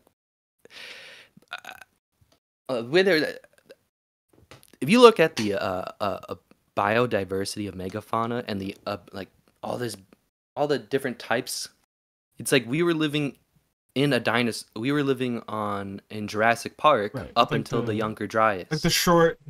Okay, so with like things like the short-nosed bear, the saber-toothed tiger, the woolly mammoth. There's camels. There's big ass horses. There's like giant sloths, random sloths, and they're all supersized, all crazy big, and like it just doesn't make sense. Like you would have to be incredibly industrious to be like, we're gonna genocide these animals. We're gonna cease their existence. Like, how much meat can you eat? Like that, there have to be a surge of people. Like the abundance. I mean, one mammoth supplies like 100-something people for like a year or more. So dude in the chat says like, how do you kill first and then leave to die? How does that work? And it's like, apparently there's this concept of people just like taking them all and like driving them off cliffs, or like just trying to systematically murder everybody. Which is just like, what? Dude, that's like one of the first Arctic expeditions. Some of the dudes had never seen penguins before, and they would do the exact same thing with these penguins. They would like herd them off and like push them off. Yeah, for that movie. There's like a movie where they did that. They pushed a bunch of these like animals because they wanted to create like this documentary that said they like to kill themselves, so they forced them all to go flying off of a cliff. It's pretty fucked up. So it's such a projection. Abdul just said, "Yo, Jacob, do you remember me from BU? Remember that dude?" Abdul. Yeah, he's like a tall black dude. He's lying. Was he younger than us? Yeah, I think so. Yeah. Was he in West Campus? Yeah. Yeah, I think I remember Abdul. Hell yeah. I have such a dude. Bad random. So there's that. No, you're good. I'm so bad with names, man. Bro, I'm terrible. I only know people by their faces. Once I've like, if I see your face, I'll know, bro. I'll be like, "What's up, bro?" But don't let me put that to the test, bro. No, I'm joking. But yeah, let's add to the call. What was I gonna say? So I think that something interesting. Okay, so let's go through it, bro. So we're saying that the people are saying that there was a flood. Our ancestors are like, Zeus came down, or like this, like a bird came down and found land, and all these different things. To even in Egypt, like there's a lot of mythology around sending out birds and they coming back with sending out birds and them coming back to find land. Or in actually, I guess in Christianity or the Abrahamic religions, there's a concept which is interesting because I would say I wonder if there's other religions where you're good. Where the flood happens in the middle. Usually the flood starts the story, but in the Abrahamic religion, it happens like in the middle, right? No, it's in Genesis. I'm pretty sure. No, the flood with Noah, my guy. That's in Genesis? Yeah. What? Is it really? Pretty sure. Genesis includes a lot of stuff. But it still doesn't start the story. Like human beings pop up. They're in some cities. They're wild. Right. Things are taking place, and then God's like, y'all are not as chill as I thought you'd be. I think I want to reset. Are y'all fucking each other in the booty? Yo, happy! Oh shit! Pride Month's over. Never mind. Boom! Just fucking wrecked. Comes down with the people's elbow. Like we do not appreciate any free love on this planet. Oh, bro. Comes down in one shot. I am a what does he say? I am a jealous god. Yeah, weird. What? Anyway, let's not get into that. I'm gonna get. Yeah, let's not get into that. Nobody ever asked me about. Imagine getting burned for saying the same thing 600 years ago. Just get put on a cross. Yeah, dude. You're like stoned to death. Sucks to suck. Honestly, that's a skill issue, bro. You should have blasphemed one dude's more just like, funnily. More humorously. They're like small stones too, and they throw them like kind of soft, and you're like, ow, stop. Fucking stop. It's just like 12 hours. Eventually, they just give up and you survive. They're You're like, I thought you were dying. supposed to be stoned to death. You're You're like, no, I dying. got bored to death. Turns out You you just have die of severe brain dehydration. trauma, CTE. Yeah, you get CTE from like really small like hits to the head. It's like Go around your neighborhood hiding all 40 the big years stones. later, you're pulling your teeth out and gluing them back in. You're like, what happened? Oh, I got stoned 40 years ago. Anyway, so floods. So we have a flood. Flooding We is a say that thing, there's yeah. everyone's like, yo, it flooded. So what are the theories for this flood? We have some mainstream theories, and then we have some fringe theories, or just other theories that are potentially possible. Can you give us one, Jacob? Well, A theory that's you have to currently explain. accepted.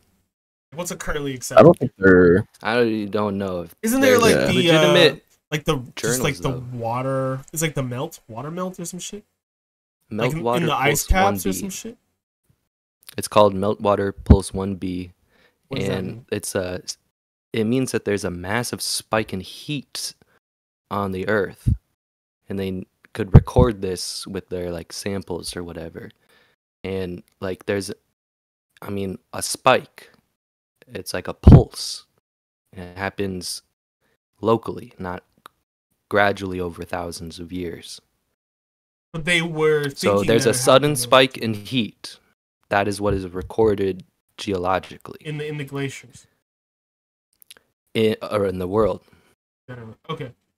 And there's also a Is that line from like core samples? in the dirt. Yeah. And there's also a line globally. I don't know how thick exactly it is. Just like But there's a marker, yeah, that dates to the Younger Dryas, like which is a 12,000 period years of ago. And it's soot. It's black ash coal soot, indicative of massive forest fires or fires of some sort. where a massive amount of carbon is just taken up in conflagration. Conflagration, bro. Crazy stuff. So like, okay, so you have that, right? And so there's like these fires are popping off. Like, what is okay? So that doesn't even, so that basically says, bro, this couldn't have just, because there's like all these different things where they're like, okay, there's damage that's caused by water erosion. We can estimate that there's some like millennial concept where like over many thousands of years, water slowly trickles through and cuts lines into the rock, cuts sections into the rock. But that does not seem to match with this sudden period of extreme heat where like, yeah, like was it like 70% of the carbon-based material on planet Earth just catches fire for a period of time or something like that. And then like, and so then you have this thing where, okay, yeah, there's this massive like event of violent cataclysmic proportions, and then that's coinciding with the disappearance of a lot of continental ice shelf that covers the entirety of North America of ice. That's what it was. It was just ice. Okay. Big old fucking hunk of ice. Yeah. Another Antarctica. Yeah, basically, yeah, this massive 2 mile high thick piece of ice that just covers the entirety of North America suddenly disappears. It's just like, oh, I'm not here anymore. And then all these animal species they cease to exist then, or they cease to exist 1,000 years later? They don't tell you. Some period of time. But they find their range. bones in like big swaths, like they were just bone fields. Like they're not like, you don't find them. I mean, you can find stuff throughout the world everywhere, but like certain amasses or gatherings or like of bone fields that of mammals that died happen in there's up in what is it, Alaska, and it's like a big drain almost, like, and then like all these bones, you can find like a huge variety of bones of animals that they thought were way more spread out at that time. And it's crazy to think about how close they are when they died, or maybe they died and then were drug across the distance in the mud together and like basically drained and then collected in a certain area. But Yeah, so there's a disappearance of like the world's megafauna. Megafauna Basically, disappears. dinosaurs, Ice shelf bro, disappears. It's they're dinosaurs, bro. They're so Yeah, big. so there's You look into massive, that shit. huge animals disappear. They all die suddenly. It's a short period. A huge ice shelf that's like 2 miles, like my brother, 2 miles. Like, understand? No 2 miles as a distance is like, what is that? Like 10,000 some change feet, like 10,500, 11,000 feet of ice. That is down from like where we are sitting. Like all of us are in the United States, right? So just like look like it's like the wall from Game of Thrones, but like maybe like double the height, right? And it doesn't just stop. It's not just a wall. It's like, oh, it's like 150 feet thick. No, it is the size of a continent, and then it suddenly stops being there over like a relatively geographically short period of time, at the very least, like 1,000 years or 500 years, 100 years, or a single moment. Well, the fires could have lasted a while. Mm-hmm. Not sure how long that takes. And how like long the corresponding between the core sample of like how wide that is. Yeah, and the impact. Are there any? Sorry, go ahead. The impact may not. That's probably a reason for the discrepancy in the time frame of extinction for certain animals. The ones that couldn't survive like this like major depletion in oxygen or whatever, and so like the next hundreds of years they got like sicker and died off or whatever, like, you know what I mean. They didn't die necessarily of like the fire or the impact or the flooding. They died of like suffocation slowly over generations, because there's like smoke in the air and shit. And and then 100 meters, bro, of ocean water. 100 meters, and we talk about that stuff with like today, you know, about the oceans rising a few meters. It's like it rose. Was it like 400 feet of altitude was gained by the ocean everywhere on Earth. Yep. And so like some places it's just a cliff, right? So barely the water level just comes up on the. But then in other places with the gradual slope from the ocean to the mainland, can take up miles and miles and miles of land from the rise of 400 feet. So it's like in like a city like, you know, Boston, Massachusetts, just becomes underwater if the water level rose 400 feet from its current point. Are there any like maybe documented, or proposed volcano eruptions around that time too? That's they think maybe there could be yeah, I mean, I think I would imagine like if you could go around a volcano and maybe carbon date, or not carbon date, but carbon, I don't know what the fuck they do with their drill samples, but try to predict like around the volcano when's the last time it was active. Yeah, I wonder if like, you know, bro, this is just speculation. I don't know, but like, what if it was like Yosemite? What if that blew up underneath a glacier? That'd be hilarious, bro. I don't know. It's not hilarious actually, but it'd just be such a ridiculous experience. Bro, yeah, but you know what I mean? Like, could just be an event like that, which is catastrophic as far as we can understand today already. Like it would be. So it's like, to see something like that happen. But they said it happens. I mean, based on their current methods of calculating volcanic eruption predictions, it's like that is like it's like 60,000 or 200,000 years between eruptions or something. That might just be some calculation. Yep, but volcanic mass. I don't think it was. They think it would have been one volcano though. I think they were thinking it would be like multiple volcanoes, big ones too. But you know, like it only took the one in Iceland to shut down air travel. You know, how many years ago was that? like a Not decade many. ago. It was pretty recent. Yeah, and that was only one volcano, and it got pretty cloudy. Yeah. Uh, We're looking for society-ending events, right?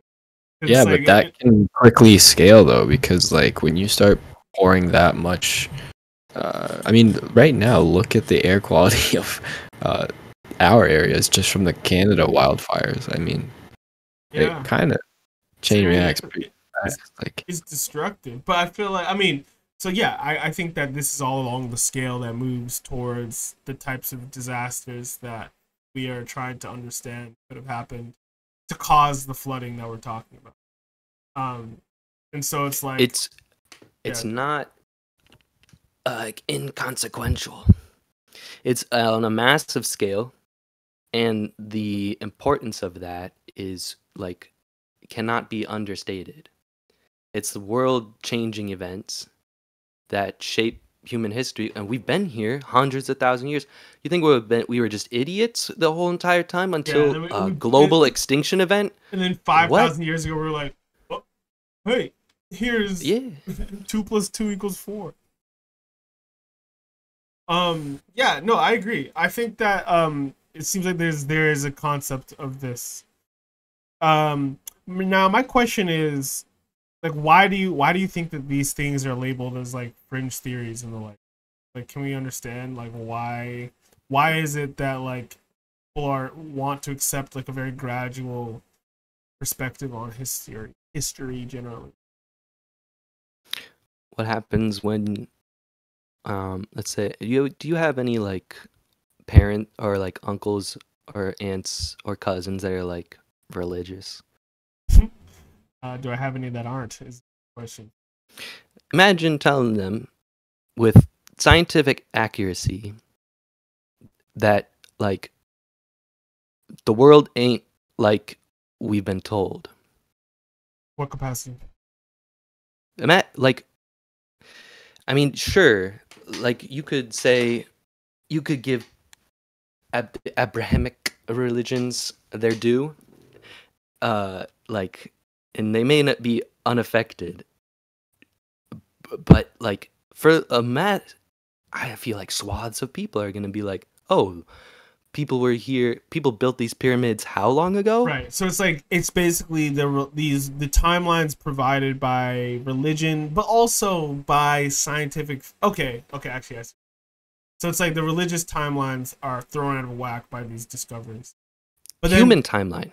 Okay. So yeah, but the grand human timeline that what we're is given. that built out of? What is that built out of? Those timelines.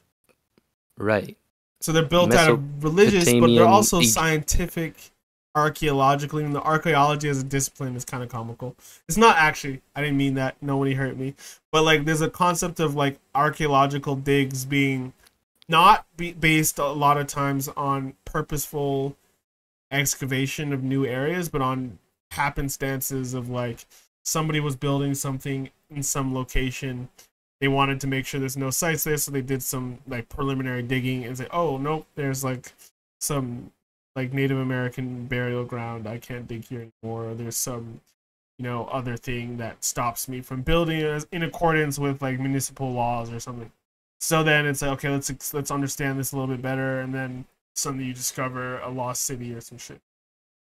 I guess doesn't happen it happens pretty very often when it comes to that. So like. Yeah.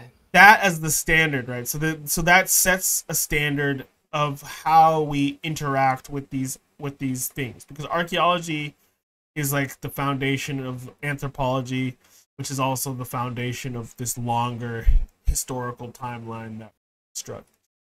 And every religion has their own, because there's like a point, right? There's like a point where religions go from fantasy, from like God came down and did such and such, to this is how human beings really like. There's always somewhere where you go, this is historically confirmed to be true from other sources outside of the religion, whether it's Jesus Christ or some shit, or it's Moses, or it's the Buddha, or it's Confucius, and like these figures that come out of they're part of this history that starts off like kind of like, oh, anything was crazy, lands in something that grounds it in reality, and then moves forward, and then people begin to adopt it as a cultural, religious, and really in a lot of cases a political signifier. Like, but then science does the same thing, right? Like science starts from initial assumptions that a lot of times I shouldn't compare these things so directly because it's not reasonable to do that. But then you're like, okay, we have initial not necessarily contradictions, but like axioms. Like, okay, the universe was so hot we can barely understand what the fuck was going on, and it was so dense we can barely understand what the fuck was going on. But if we play back what we understand about thermodynamics and the universe as it is given astronomy, we have an astronomer here. He might not attest to it, but he is in the room. It's like you play he's looking around. Yeah, keep looking. You play back this story that we built based on our understanding of physics, and you get back to this kind of nonsensical starting point where people just hit you with a bunch of contradictions. The same way someone could say, I am that I am, and that's like what God is. So what does that mean? What does it mean for something to be infinitely small and infinitely hot, and then suddenly it expands to the size of like 100 million miles in diameter? You're like, all right, it's like the physics tells us that, but of course it's the same way that somebody can set up a framework that they live by that's a religion that tells you certain things. I'm not saying that either one's, because for me both are equally valid in their own ways. But what I'm trying to talk about right now to get back into some sort of concrete ground is like, why is it that we are in? You were talking about this, like when I asked, like, what is it about this kind of resistance of these like cataclysmic theories where things just flip on their head? Okay, this is good. Oh yeah, okay. So I think I got an answer for you. I think it's also in part, I think an irony, a great irony of science is that we're trying to disprove the people were trying to make religious seem trivial and illogical, which it is when taken seriously, which people did for a long time, and we rightfully had to fight against that. You know, institutions that always were trying to control people, but in so doing, in trying to disprove religious dogma, you tossed out a lot of evidence and created a new dogma. Cataclysms? No, that shit didn't happen. Floods? No, that shit did not happen. So it's a proper starting point, you know, to shift away from these like I told you so stuff. Right. Like and a then superiority of belief. Right. Or just and people taking the Bible to be history, or stupid shit like that. And I'll have you know, instead of as parables. Jacob was the son of John, who was the son of I don't know. But I think there's something to say too that like people hate to be wrong, and so once you have a sort of generally accepted line of myth that works for you, and it's kind of like if it's not broken, don't fix it type thing, where you want to try take some science and uproot somebody's story and be like, yes, that happened, but you know, so maybe it happened this time. Disprove anything too. You know? Yeah, wait, like, so if we try to understand that, like, it's like, so basically what happens first is religion gives us like a path or a story from our past that is lost to anything but like spoken word, which is interesting, and then that is passed down. But because of the fact that these things go from just being the stories of different cultural groups to institutional tools for oppression and control, they then get rejected by people who want freedom.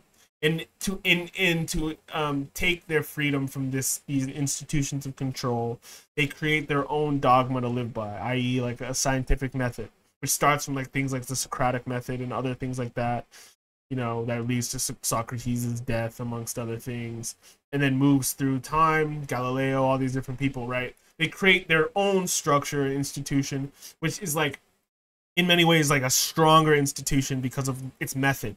It relies on this method that allows you to create this like science, like this thing that lets you prove things in some purest way. You can believe that people who follow the scientific method come away with scientifically accurate and proven results. Now, in practice, as always, human beings fuck everything up, so it doesn't actually work like that. Not even just considering that people also, like you were just saying, Cadin, like to be right.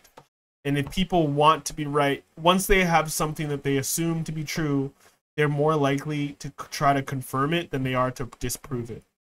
And so I think that honestly plays like a big part, even just if we're talking about just in Egyptology, let alone in the whole matter of this gradualist theory generally.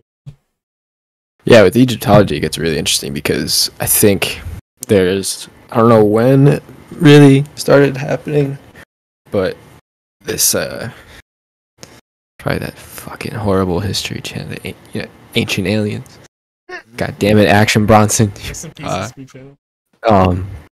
Right, like, I think people are very quick to now look at the pyramids and say, hey, history doesn't really make sense. You guys kind of gloss over this. This probably was built not by the Egyptians, which I think that's like a break point, right? Because once you start to like discredit them for doing it and start being like fucking aliens, but even or like just the fact that like the management, like it's like the management of these sites is conducted by the Egyptian government, and so it's like there's a concept of cultural heritage that's assigned.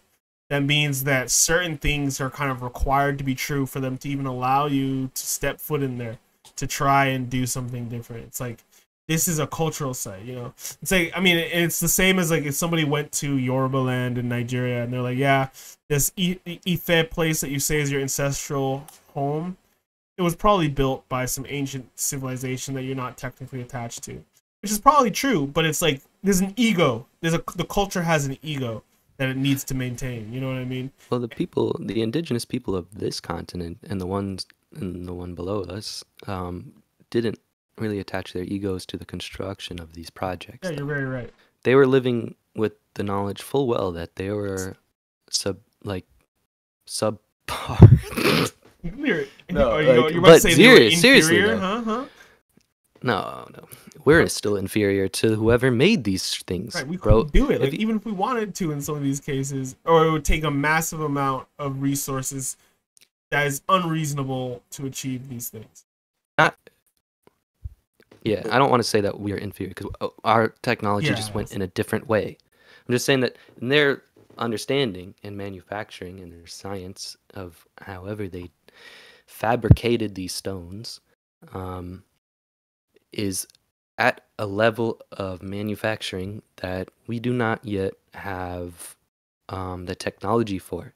We haven't, like, even there has been a someone sent out, not what was it, like a challenge or something like that to these major like what do they call, dude? It's like anyways, these like places where they shape stones. They have these big ass diamond masonry. I don't know what the fuck you places where they cut stones. They sent it to Mason. Yeah. They sent it to the plans for the boxes at the Serapeum, the 2-piece boxes where that has a lid and then like the one piece underneath the big granite one. Yeah. Yeah. And there's multiple of them. They're all lined up. There's like a dozen of them underground, and they're polished, right? And anyways, so they sent the specs out. They scanned them, like one of the boxes, and they sent the specs out to all of the most advanced and industrial like mason places. I can't think of the name of the, like, it's not a lab, but like quarry, the stone shop. No. Potato head. It's a shop, like a stone shop or something, and so they could make it if they divided the pieces up, like if they did it wall by wall and put them together. But no one so far can cut the coffin out of, like, in that shape, like out of one piece, and like make the incision, like have another rectangle inside a bigger rectangle for like this stone casket. There's like a certain problem that they encounter with Cadin, what he was talking about earlier, with cutting angles, like internal sharp corners is something that a lot of these things, like, they're not perfectly 90-degree corners, but you see they come pretty damn close to it, which just cutting internal 90-degree angles you can't do it. Not to mention too, like, some of those things, the bases of them, instead of them flattening the ground underneath, they just cut the stone so that it was level. Like, the base of it would be level. That's so weird, dude.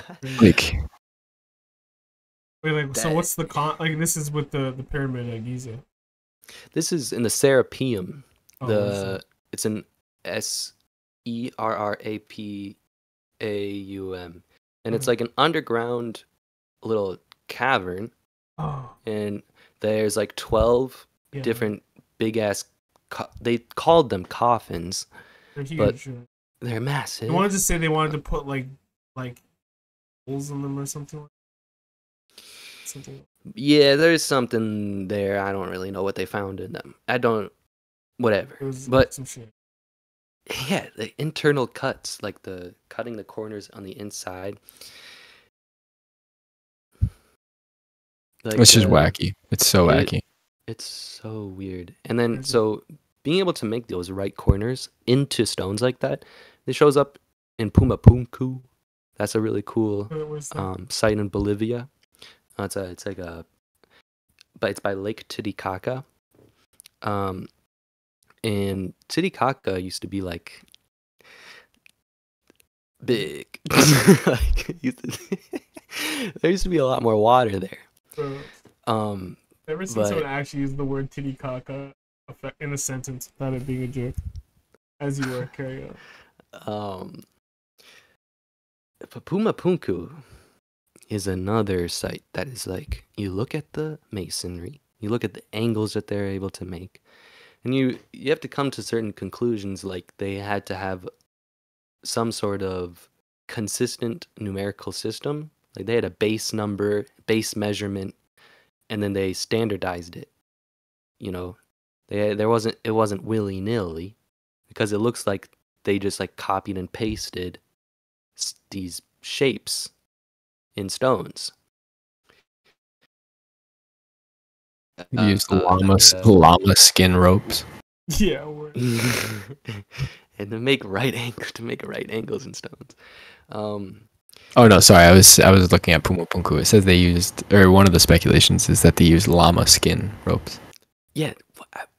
What is that, bro? A bunch of llama skins together. Yeah, that's wild.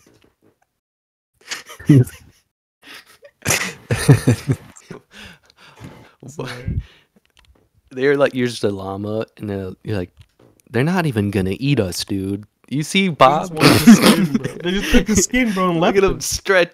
Bob's whole family. They fucking stretched him out, bro. He's not even. He doesn't even look like a damn llama anymore. God damn it.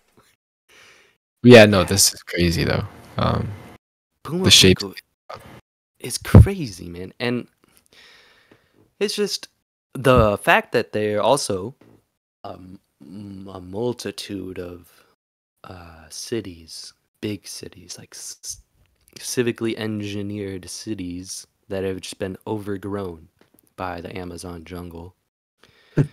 And the fact that they found artificial soil, it's like terra preta or something like that. It's like by artificial, I mean it's like the steps involved. It's like mixed ash with like some sort of fermented, I don't know, whatever. They were able to make this type of soil that was spread out around the Amazon and all over. And there's like these pyramids that no one's seen. And you're like, how long does nature take to just cover something? Cover something so big that you think it's a hill. Yeah, you think it's just is man-made. A mountain. You think it's a mountain. And there's... And it's probably even faster for things that are underwater too, right? Like the degradation of sites and how quick they would be covered. Maybe not though. Actually, I think it's honestly the opposite. Like underwater, I think at least degradation. I would imagine it would be faster. There's degradation, but like when it comes to the growth of things, I feel like growth in terms of like plant growth and like that, I think it's probably worse on land. Maybe there are a lot of like coral reefs that, or not coral reefs, but you look at like shipwrecks that are just covered in. Yeah, I guess that's true. Salt There's also does a the lot of pressure, salt, and then the pressure from the water. Yeah, that's actually good. Speaking of pressure, pressure. Any y'all? I better know her. Any y'all been in a submarine recently? This dude left the call. He drops the mic. He literally dropped the mic. Yo, he's wild. Bro, I was gonna say, any of you guys been in a submarine recently? No. I know some guys that have. They're unfortunately no longer with us. But they lost in a jiu-jitsu match to the Atlantic Ocean. Yeah, you fuck around and find out. They did not tap. You fuck around and find out. And he completed the submission. It sucks because I think that the dude Stockton Rush had like genuine intention of being like, I think he was genuine. I genuinely, like, he was on the fucking shit, bro. You know, like, of course, it's just he's daft. He's an engineer. He has the credentials. The mentality he took was innovative. Which, hey, yeah, people are gonna shit on him. I'm more so gonna shit on the people that signed that contract and didn't do their homework to be like, okay, do I actually trust this thing? Like, no. Bro, what do you mean? You can't blame anybody else. I mean, yes, I can. My brother, he's the head of the company. He is supposed to be the arbiter of safety and assurance for the people on there. He's telling them, he's telling them what they want to hear because he wants to get them on the ship. He's saying, everything is fine. All the different safety regulations, he just vibed out. He's like, what if I just did this in international waters so I don't have to deal with that? So it's like, I think that the people who went on the boat are stupid. But I think that he is intentionally negligent. Except for that dude's kid. That dude's kid definitely didn't want to be on that thing. I feel bad for him. Bro, if it was me, I would have been like, it's slow for that. I'm not getting in a boat for any reason, Father's Day or not. Like oh, fuck that. Yeah. That's wild. So, I mean, it sucks to die. Like, I hear that it's pretty rough to cease to exist. Like, don't get me wrong. But at the same time, it's like, yeah, y'all really did that to yourself. You know what I'm saying? Like, I don't know. It's anyway, this is not the topic of this discussion. Yeah, it's crazy. It is really crazy. But fucking people have been shit. Yeah, they're like, the amount of memes and like shit talk that people have put on for that kind of, it's just crazy to me. Like, I get it, but at the same time, I'm like, yeah, it's a little. Oh no, I think people. It's just easy pickings for people. No, it is. People love and like just there, hop bro. on. I'm a bad person. I'm a bad person. I'm in there, bro. Way to be a proprietor of it. Nice. I'm in there, dog. I'm in there. Yeah. They make joke, I laugh. Hello, what do I look like? Do I look like an arbiter of truth, bro? Am I a saint? There's no Halo here, bro. I'm barely a human being at this point. Anyway, so yeah, the aliens definitely built the pyramids. I think that's what we're getting to. Yeah. So the aliens. So yeah, what's what, like, is there honestly, think of a question. I gotta pee, dude. Yeah, go for it. Here, let's actually take a short break. Let's take like a. I'll be back in oh yeah, sure. I was thinking I'll be back right. Okay, yeah. Go. I don't mean to. If you want to take a break. Well, I was thinking that we could hold it. Depends on how long, like how long we're trying to go. We could just take a break and come back in like 5 minutes. Or do you guys want to kind of you guys want to just clean it up and just? No, we're just getting started. All right, bet. I'm gonna also use the bathroom then. Yeah, okay. Let's take a break. We'll be back in like 10. Cool. Set a time. Should I mute? Forgive me, man. I'm just like scrolling here. I'm trying to sort through the. Yes, I found it. Oh yes. Oh yes. Oh. Of Hattusa, the pyramid of Hattusa. Where's that? The big pyramid mystery of Hattusa. If you want, look it up right now too. If you want a screen share or something, and this is for anybody else who wants to look at a cool video. And it's CF-APPS 7865. It was so hard to recall. 8675309.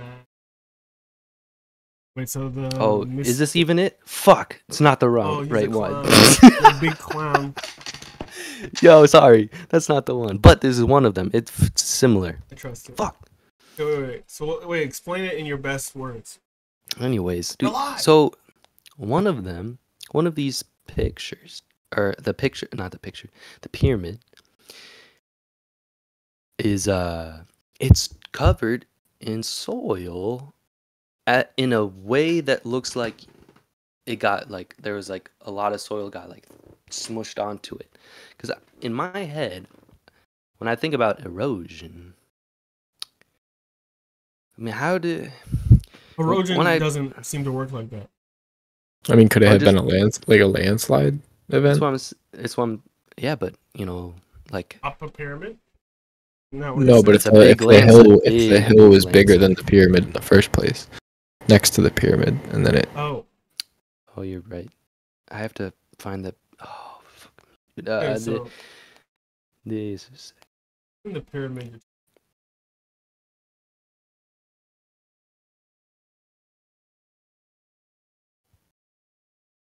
You used to have so many.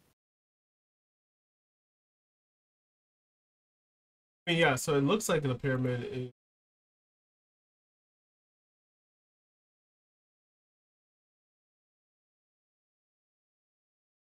Well, this janky way of putting this here. Yeah, the pyramid does seem to be. Yeah, it's like coming down the hill now. But it's interesting that the soil was there already in the first place. Let's see if you can explain the concept.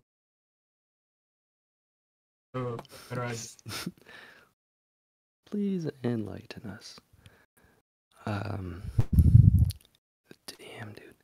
Anyways, so this is one of many in the area of the Upper Amazon, Upper South America, along the coast too, west side.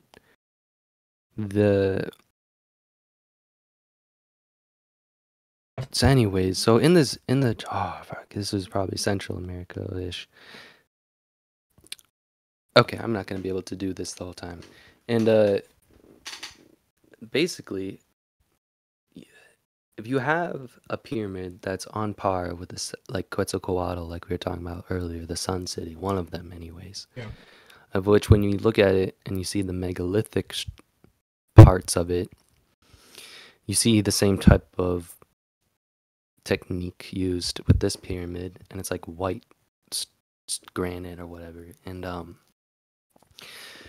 it's massive, but like the soil, the way it was coming over it, so if you have it like it was a tiered step pyramid, and the soil would stop like up until like one side of it, like it was half or like 2/3 covered, and then you have like this like perfect, like this megalithic stuff just like jutting out at the base that didn't get covered, but the rest, like the top and the other portion of it, so you have like one corner coming out, and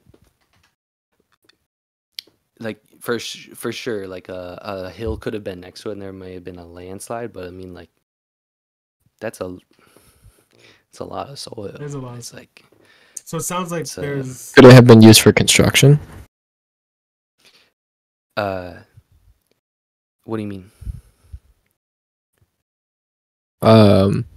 Could in building it they have slowly built up a ramp on the side to grant more access to like workers and material to like make it easier to bring stones to their place?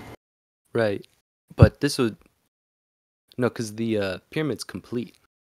So, like, they scanned it, I think. And underneath the soil, it's just, like, one big, nice pyramid.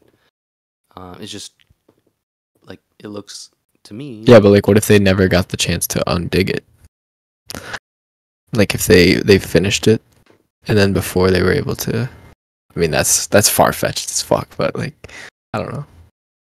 I've seen concepts of pyramid building, right, where they start, there's no ramp, they start at the base.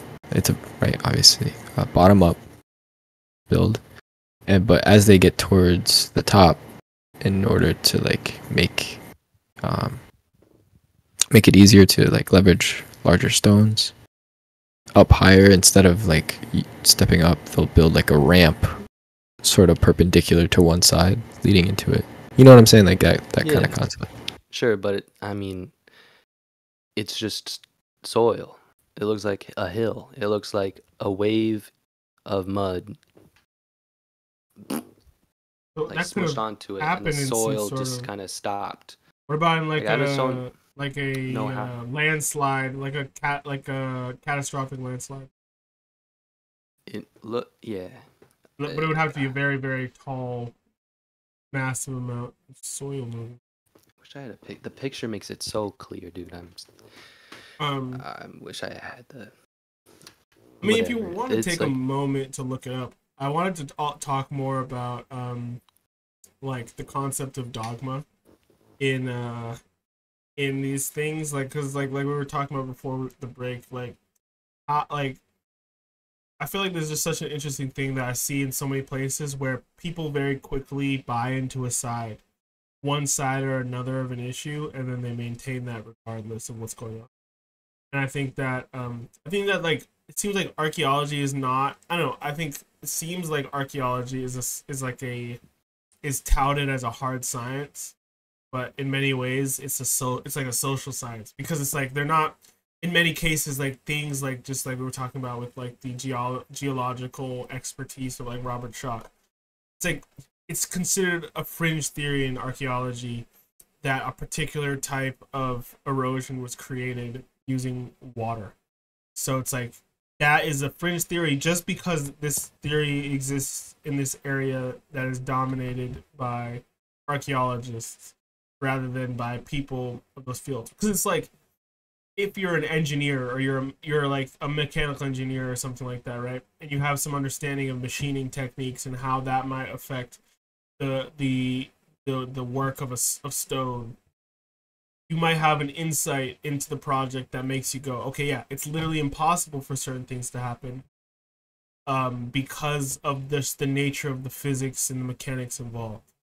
But if you don't have those insights, and you're an archaeologist who's worked on an area, who's studied under another archaeologist, like a lot of times you come away with this idea that you kind of start to because of like it's not because of like any fault of your own necessarily. You just have a lack of knowledge about particular disciplines that are not specifically discovering ancient shit.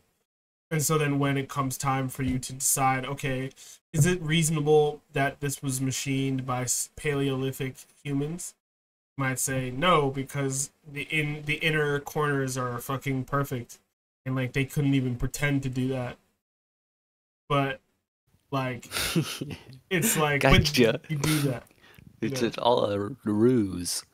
So it's like, I don't know why that doesn't even make sense. It's like that's like the concept. So I think that it seems like it's like that. Like archaeology has like a lot of dogma in it, and it's like a lot of it is not based in the disciplines that it should, because it intersects with so many disciplines. Like whenever there's engineering, it intersects with that. It intersects with so many different things like chemistry and all these different things. But then, like, archaeologists just make their own conclusions so quickly. It seems like a lot. What you guys think about that? Yeah, I mean, I think there's definitely I think crosstalk. I don't think archaeologists are just pulling things out of their ass. I think they do refer to engineers on these things, but I mean,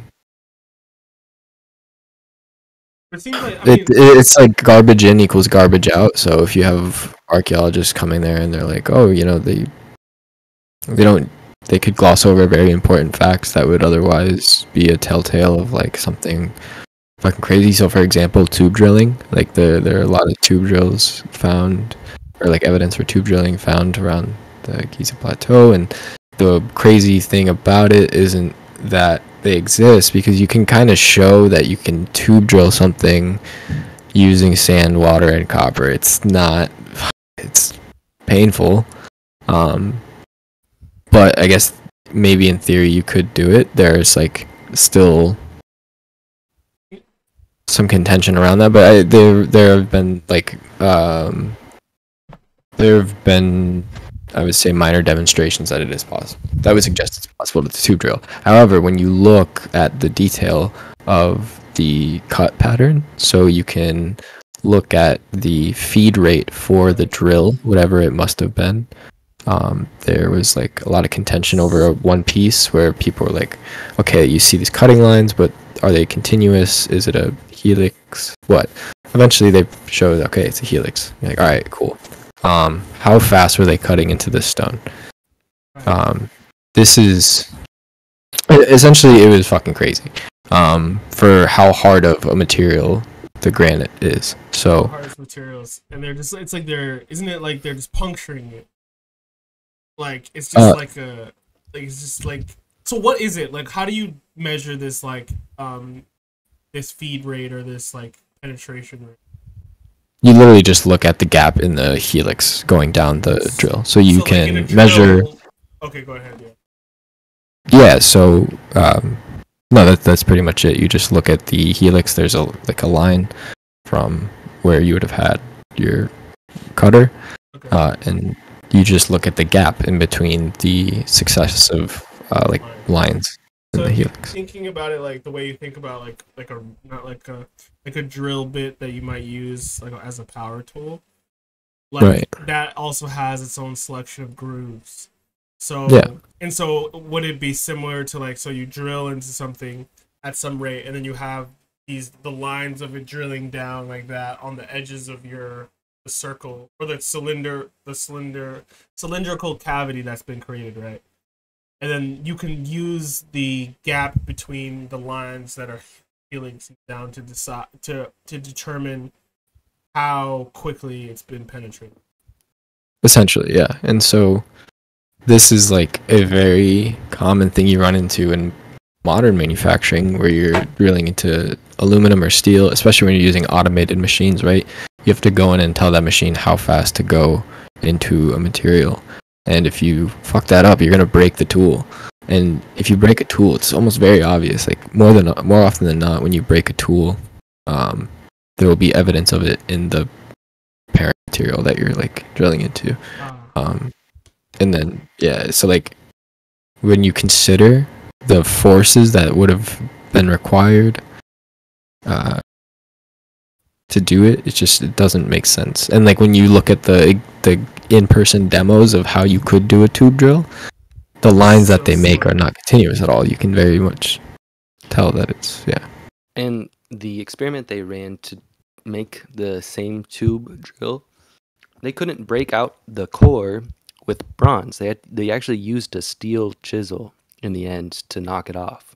I have a theory about that, actually. If you look in the video that they did it in, they only did a tube drill like 2 inches, like maybe 4 inches, we'll say. Yeah. But if you look in the video, right, it was like sort of, it wasn't a ton. It was not very. Yeah, you look in some of the other tube drills that are made, and they're like super deep. I think it would be easier to break a piece out if it was deeper. I think you would have more torque on the base of the part, right? So that's something, but it's still, that's a question, right? Like if they were to be using these copper tools, like that shit, they couldn't do it in the video. They had to use a steel. Wait, so a tube drill? Steel chisel. How is the tube drill like? Is it so it's like has an empty middle part and then a cutting like cylindrical piece? It's not really a drill like you would think of it. At least in how they made it, it's basically just a cylinder, and then they they just rub it into the fucking stone and throw sand and water in it. Like right. So wait, why do they call that? Like, why are they so confident that is the strategy that was used? Why are they so confident? Tolu. Because when you look at the base of the drills, you see that there is, in some of them, they're not perfectly flat at the bottom, and so they're blind holes. They're not through holes. They're into material that stop before going all the way through. It's a blind hole. But at the very base of the hole, you can see a circular ring around it. So it suggests that it cut deeper around the perimeter than it did in the center. Ah, okay. And so that's why it kind of makes sense that it would be like a tube used. Okay, yeah. I see what you're saying. Did they talk about like the length of the tube that they would need to make to reach the bottom, or did they like? Because wouldn't it have to be a long? It'd have to be pretty long, yeah. It'd have to be pretty long and sturdy, and like also what's on the end of a pole? pretty straight. Like I think would be I want to know more about like the lips that they find at the bottoms of the holes, like how thick those lips are. Because if they're I'm sorry. It just be talking about thick lips, bro. It's good. Sorry. Come on, man. I don't know about you guys, but like I'm sorry. I don't know about you guys, but I'm not. This dude looking for thick lips at the bottom of a hole, bro. That's crazy, bro. That's crazy. Chill. Okay, I'm sorry. I'm sorry. There we go. Yeah, I you apologize. should be sorry. But point being is like Yeah. if they look at that perimeter, the circle at the very bottom of the hole, if it's super thin, that's even crazier, right? Because Yeah, it's I like, don't like how do you create something that wouldn't like? What materials can you use to create a drill? they would have used like bronze. That's all they had. This is like, what's the base? At least as far as we know. But so they what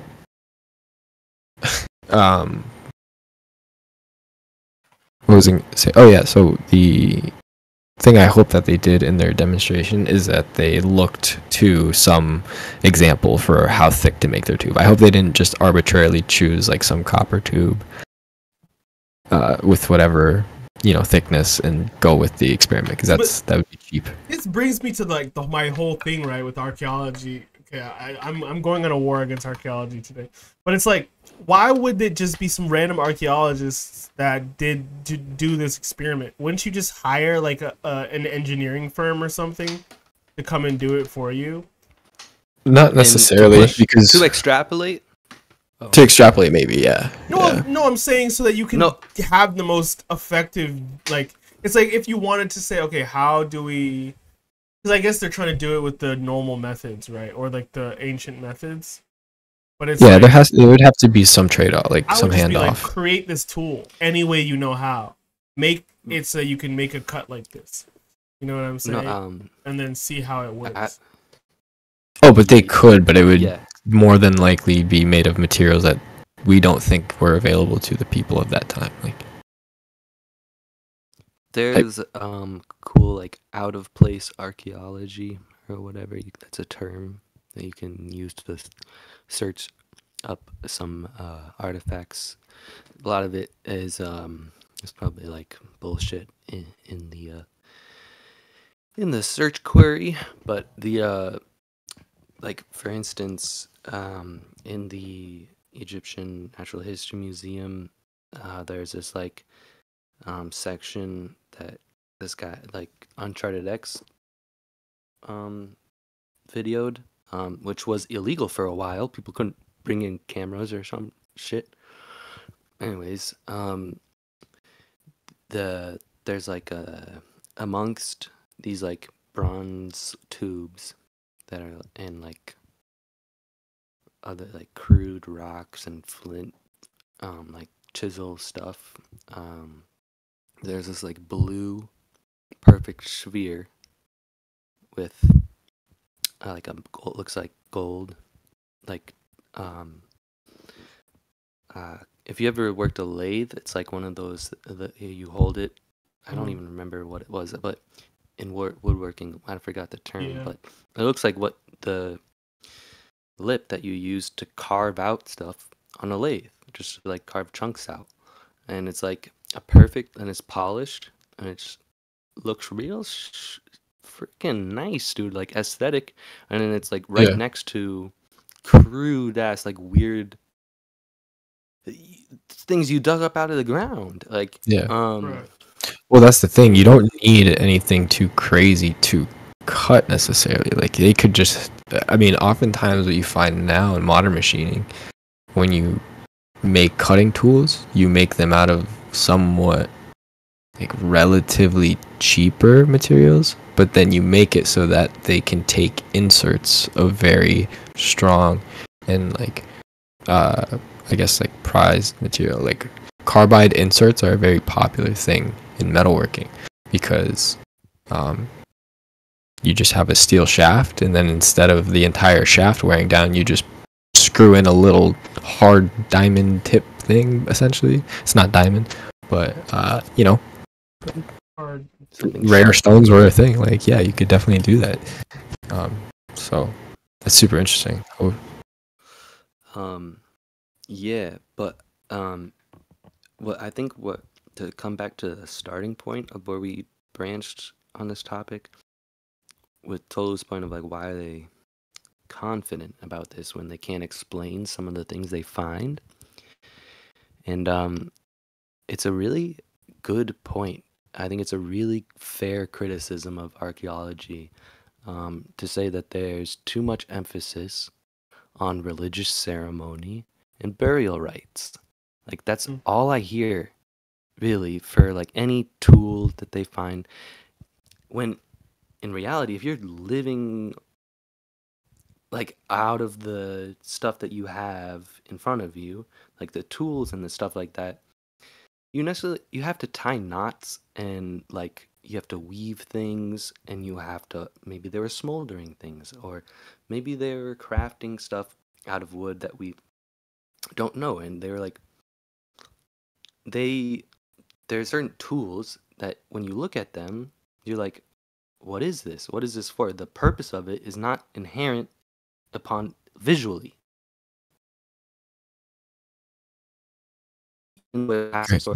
Pretty shape. Damn, what did you miss? I thought he was just hitting. He's just pausing on that. He paused for dramatic effect, but it was just his internet. Shit. What was my last word? What was the last? It was when you made this action. Right. Yeah. No, sorry. Stupid. It's like the Ace Ventura scene in the mental hospital. Yeah. So they find these shit. Like, so you look at the tool, and it's like handheld or whatever. Yeah. And its function isn't necessarily like visually inherent.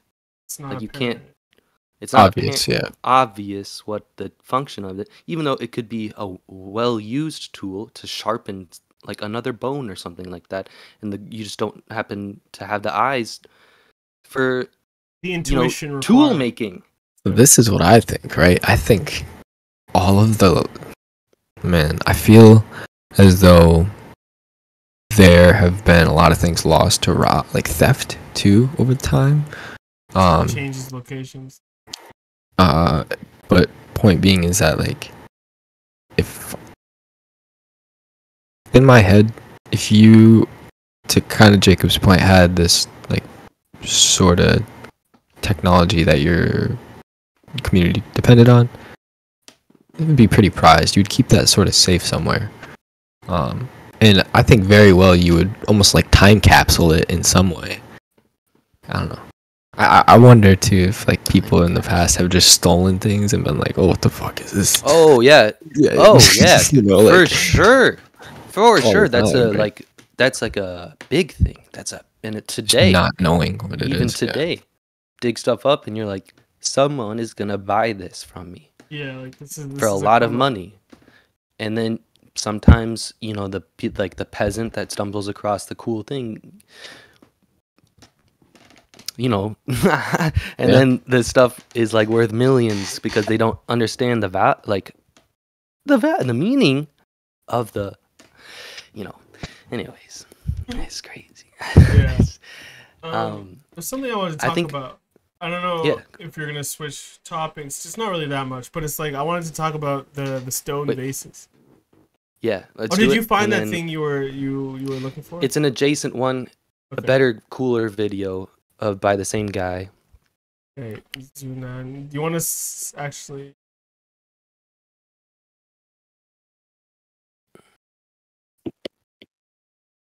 Do it.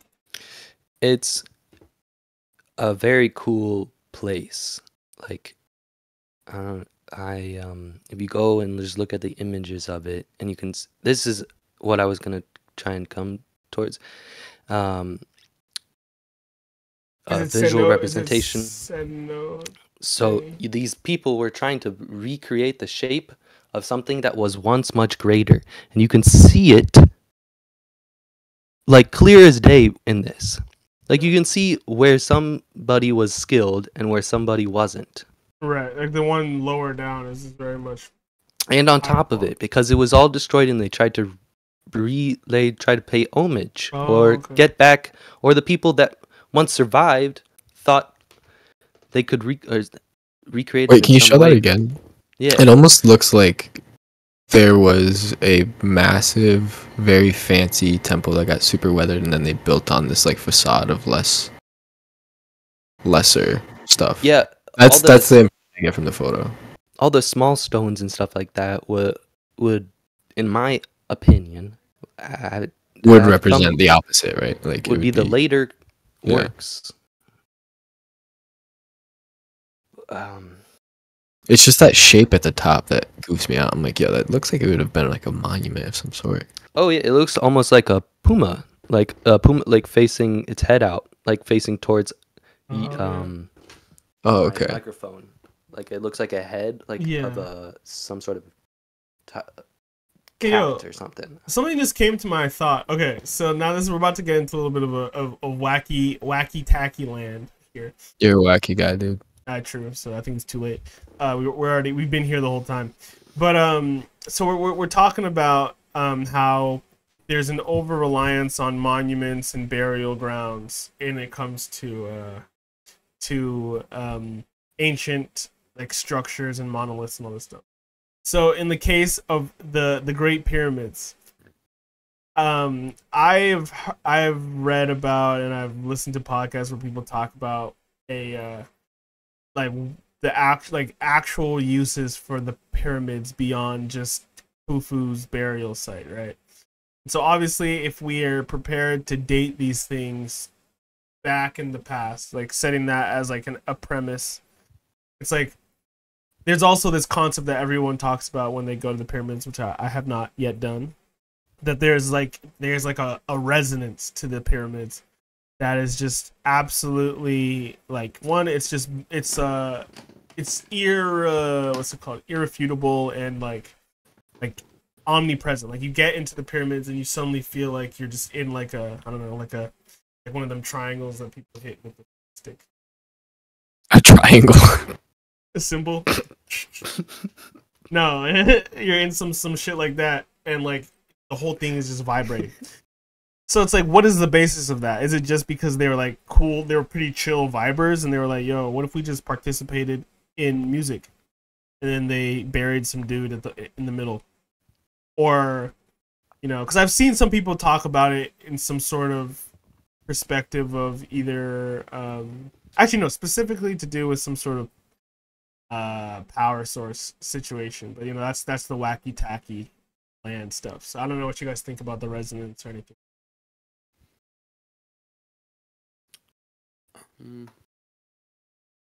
I don't have much thought on it. Yeah. I mean, it would be cool. That'd be super cool. I would love for there to be some crazy acoustic, mechanism within. But I think guys, that I don't know. Do you think it could be a placebo effect? You get there and you're just like, yeah. I mean, it's very possible. It could just be like slightly echoey, and then I don't know. But I do know of, right, we had talked about recently the they had brought or maybe this was actually in a video I watched, but they brought a opera singer to I think like the king's tomb or somewhere around there, and then had somebody at like the very base, the way very below. bottom basement underneath. Yeah, and they could like Hundreds of hear. people. I don't know if there's like any real takeaway from that, but it was cool. Well, they. I mean, I want us to not It's worry about the power source thing. Obviously, I think I'm curious to know like how does resonance play? Like if you just have a granite block on its own and you hit it with something, does that produce like some sort of a similar thing, or is there just some particular engineering requirements to create a system like the one inside the Great Pyramids? I would so just to suspend ourselves just a second.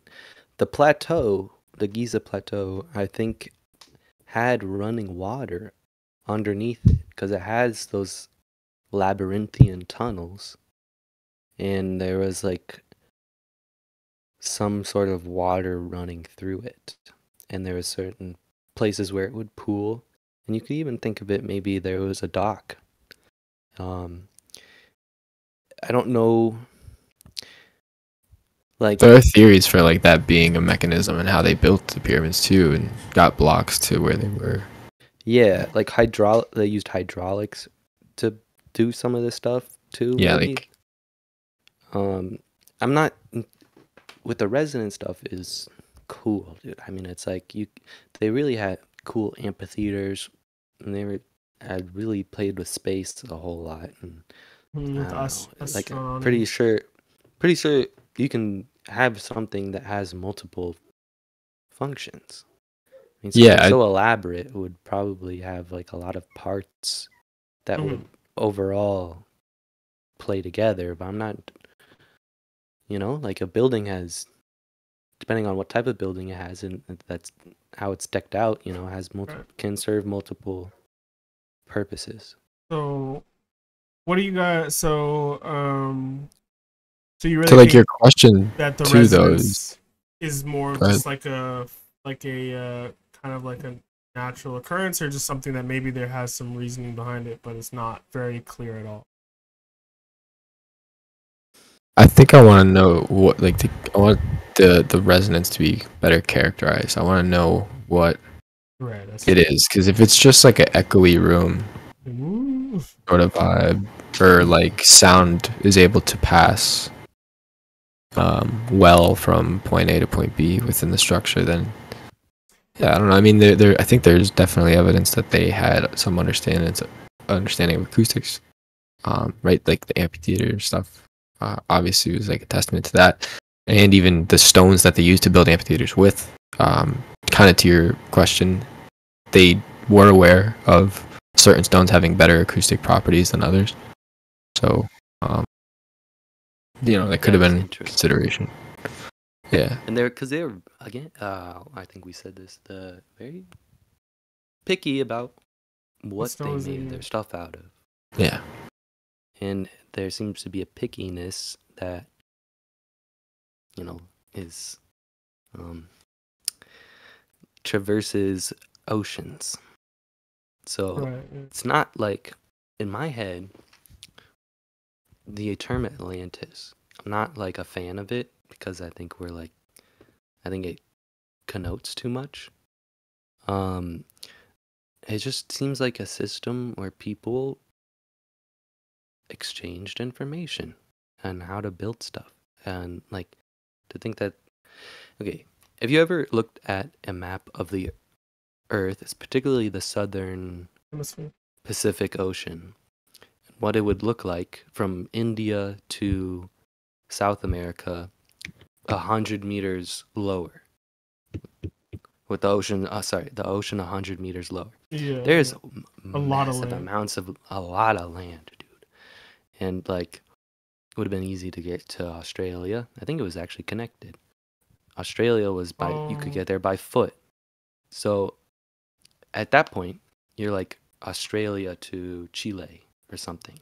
And then like it's not, and these people I'm doing this shit with drilling.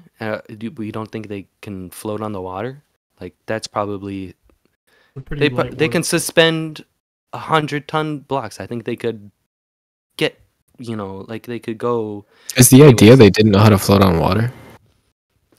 Bro, I mean, you think were the Mayans like seafarers? That's what I mean, like just ships. I'm floating on water as in just building a ship and going from, like, the people that could make these structures, I feel like could also do something like, yeah, and they're so they could share information with each other. Yeah, and it's not like one civilization. Like this is, because if you look at it, with a fine-tooth comb, you can see there's differences locally per area that they're built. Like people have like a stamp of culture onto, like, the ones in Mexico versus the ones in Japan versus the ones in Egypt. They all have kind of like their own, but they're still made in the same way, like starting point, like basic ability and type of cutting and joinery and construct, like certain geometric intuition. Especially with those casing stones, like we were talking about, like comparing those casing stones to something like those large stone walls in Peru, where like the stones are like fit together perfectly, but they're like these irregular and oblong shapes. And it happens in Egypt as well. They have like, yeah, exactly, like the corners of the walls from the inside, you can see some of the stones go like on both sides. Like the stone comes around, like makes a 90-degree around.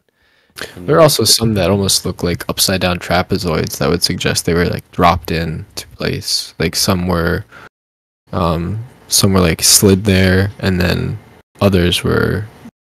Yeah, there's almost like, I think it's a pattern that you can see on certain sides that would suggest like how some would have came to be.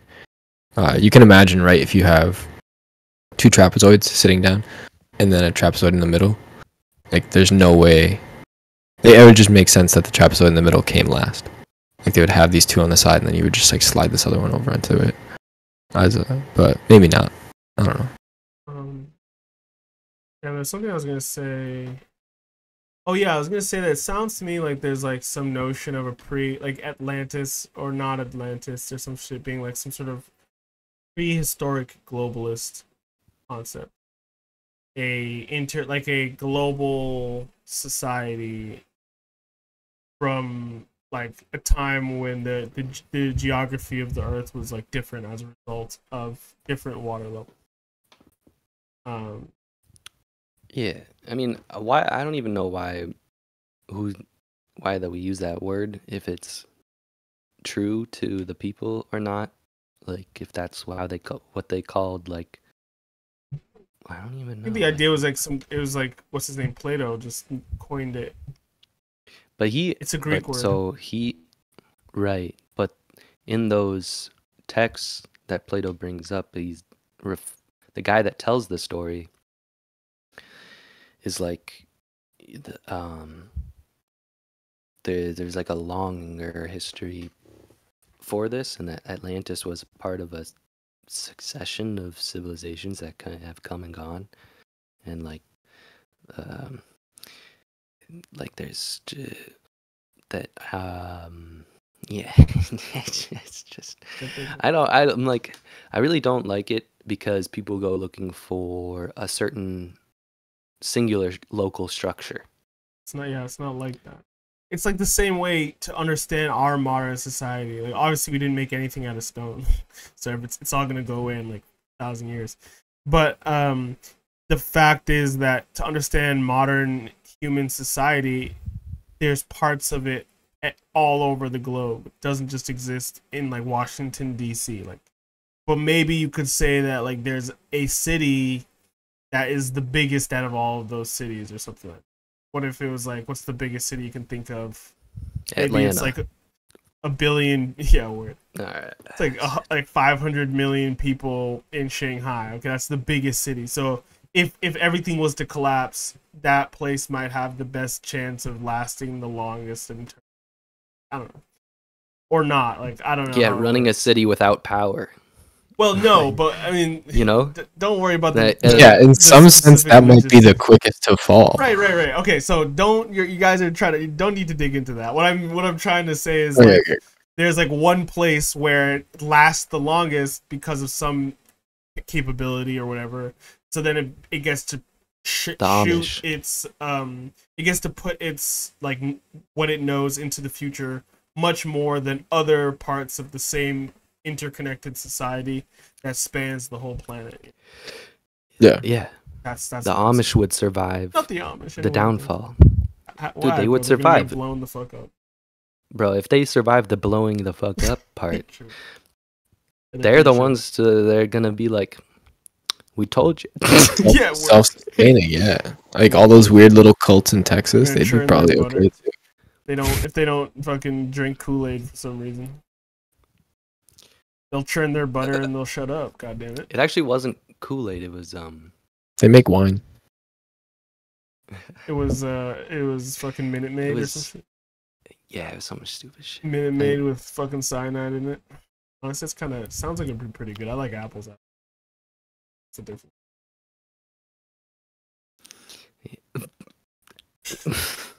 Okay. Anyway, so what was I trying to say? So like, I don't know. What were you trying to get at? So there's actually an interesting concept. What were we trying to say? Well, what were we getting at? We were talking about hold on 1 second. The problem with the Atlantis concept. And now we're bringing Atlantis into it. Well, that's what I mean. We're not talking about Atlantis as in like fucking. I don't know. We shouldn't call it that. I don't know what to want to say about it, but some sort of. If you want to bring Atlantis into it, like you can talk about it. It's an interesting concept. Yeah, I mean, even ignoring there's like the city of prosperity and knowledge that is talked about, but then it's just gone. But yeah, even if we say okay, don't talk about Atlantis, it's just like okay, there's like this knowledge of like what people say was a civilization which was 6,000 years ago, sunk into the ocean, and then. You say, okay, it sunk to the ocean 6,000 years before Plato's time, which is like, what is it, 2,700 years ago? I'm not going to have any dates on my mind. I'm terrible with that shit. Yeah, no. I mean, I'm just trying to, because it's like basically that, like, the sinking of Atlantis is like somehow put to be, like, what is it, 11,500 years ago, whatever the Younger Dryas event was. So it's like there's this concept. Right? It's interesting, especially with like how they describe Atlantis being surrounded by water, and I mean when you think about you brought this up I think very briefly earlier, but erosion on a gentle coastline, it's going to be much worse than if you have just like a jagged edge that the water is sitting up against. So. So you have like a city built all along that can get washed away. Yeah, it's like you raise the height of your seas at 400 feet or whatever it is, and like that's it. Like it's like you think about what happened to Malaysia. Like Malaysia was a continent or whatever, and then now it's just some islands because it's like the peaks of their fucking hills and their mountains the peaks of their mountains is what's left of what used to be like its own continent before this like raise in water height, water level. A very interesting example to me is of Easter Island. There was a video. This local was talking to the videographer. He was saying that these guys were scanning the island's periphery, and the landmass of Easter Island actually goes out a little ways. And guess what? It was only like 50 meters deep or something. It goes out a big ways, and along the side, 50s to I think it was like 75 meters deep, they found these like rectangular cuts out of the stone, like marks that are the same ones as the upper on the side of the mountain of East Island. And I mean, you tell me, were the Maori doing underwater mining? Was the culture that like they learned how to hold their breath really well? Yeah, the culture that chose their leader by making them swim out and fetch an egg and not get eaten by sharks. Like, were they doing underwater mining? They ate sharks for 10,000 years and became sharks. I mean, fucking, yeah. No, that's fucking crazy, right? Obviously, it points to it just being above water, and that was their quarry site, and then it got flooded. Which, yeah, why isn't that talked about? It's hard to accept the fact that there were people doing sophisticated things and then got annihilated, like just lost to time.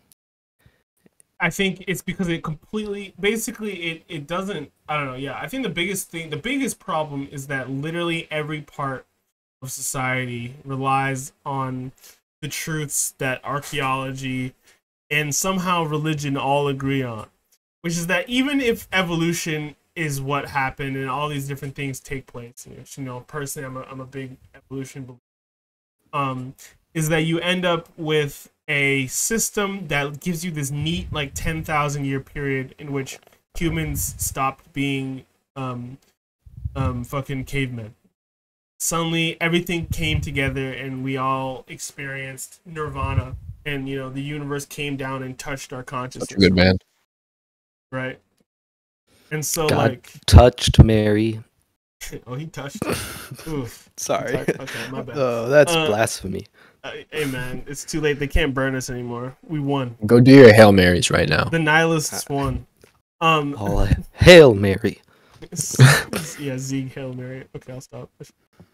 Yikes. What was I gonna say? I was gonna say. I missed. Yeah. Don't worry. You'll hear it when it gets uploaded to YouTube. When they fucking put you at the stake. Yeah, word. When they fucking tie me to a tree and light it.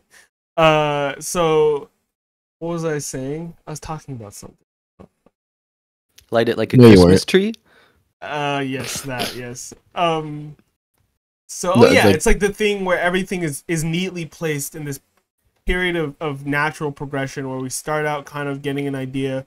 We suddenly gain the ability to do tools. And then we use tools for like 50,000 years or whatever it is. And then, we enter into this 10,000 year period where human beings go, yes, civilization. And then, like, all of Civ 6 plays out over, like, a couple afternoons. And you're like, oh, nice, we've done it. And you end up with, like, the civilizations we know today that come out of Egypt and out of the Indus River Valley and all this shit. And it's, like, saying something as simple as, like, hey, maybe there was some civilization. Because it's like, okay, humans have been the same for 200,000 years, at least. So for the first 190,000 years, I guess we were just literally just posted up, like just literally scratching our asses. And like that's there's other types of people too. No, like the Denisovans and the Neanderthals, right? And like other types of people. Well, those didn't even go extinct till like relatively recently too. But like they don't put any of those into us. Like they're all tool users and shit, but none of them are civilization builders except for us, right?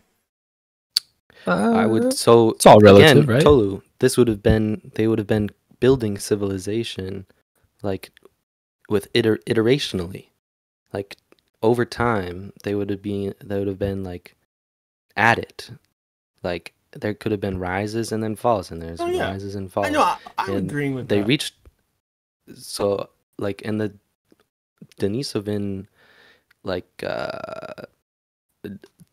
they are finding nice rings, like metals. Yeah. And like so they were using metals on lathes. And I think that's an indication of that they were building civilization of some sort. Okay. Like I think people are trying to inhabit and like secure some sort of like non-jungle existence to some extent. Like we're not just like building tents along the way and like roaming. Like we're establishing knowledge like of what to eat, how to cook it or like find it or prepare it, how to prepare the tools used to prepare the things that we eat, how to like X, Y, and Z, go all the way down to, and then like we've been doing this for a long time. I think the civilization part, Yeah, I agree. takes so many forms, like where there's gathering of people exchanging knowledge. See, I think there's just like this notion, right?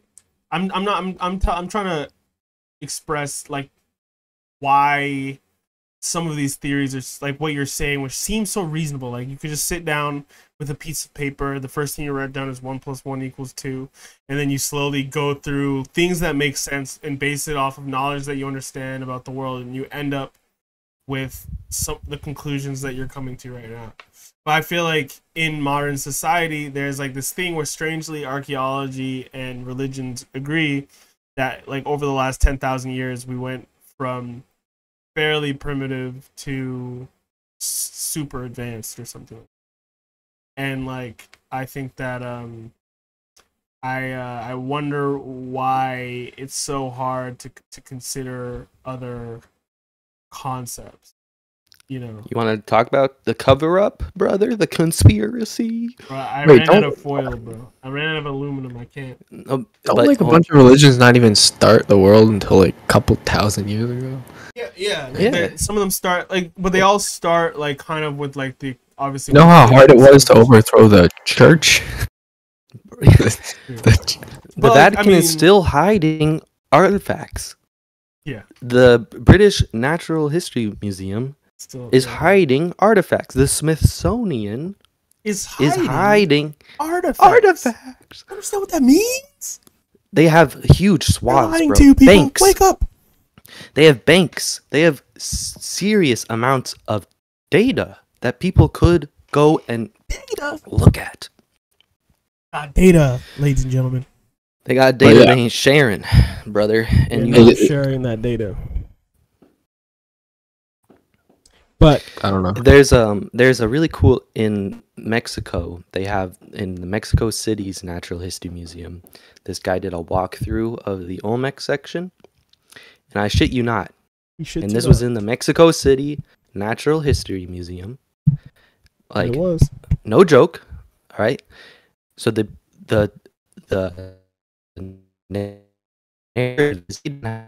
right made this stuff, right?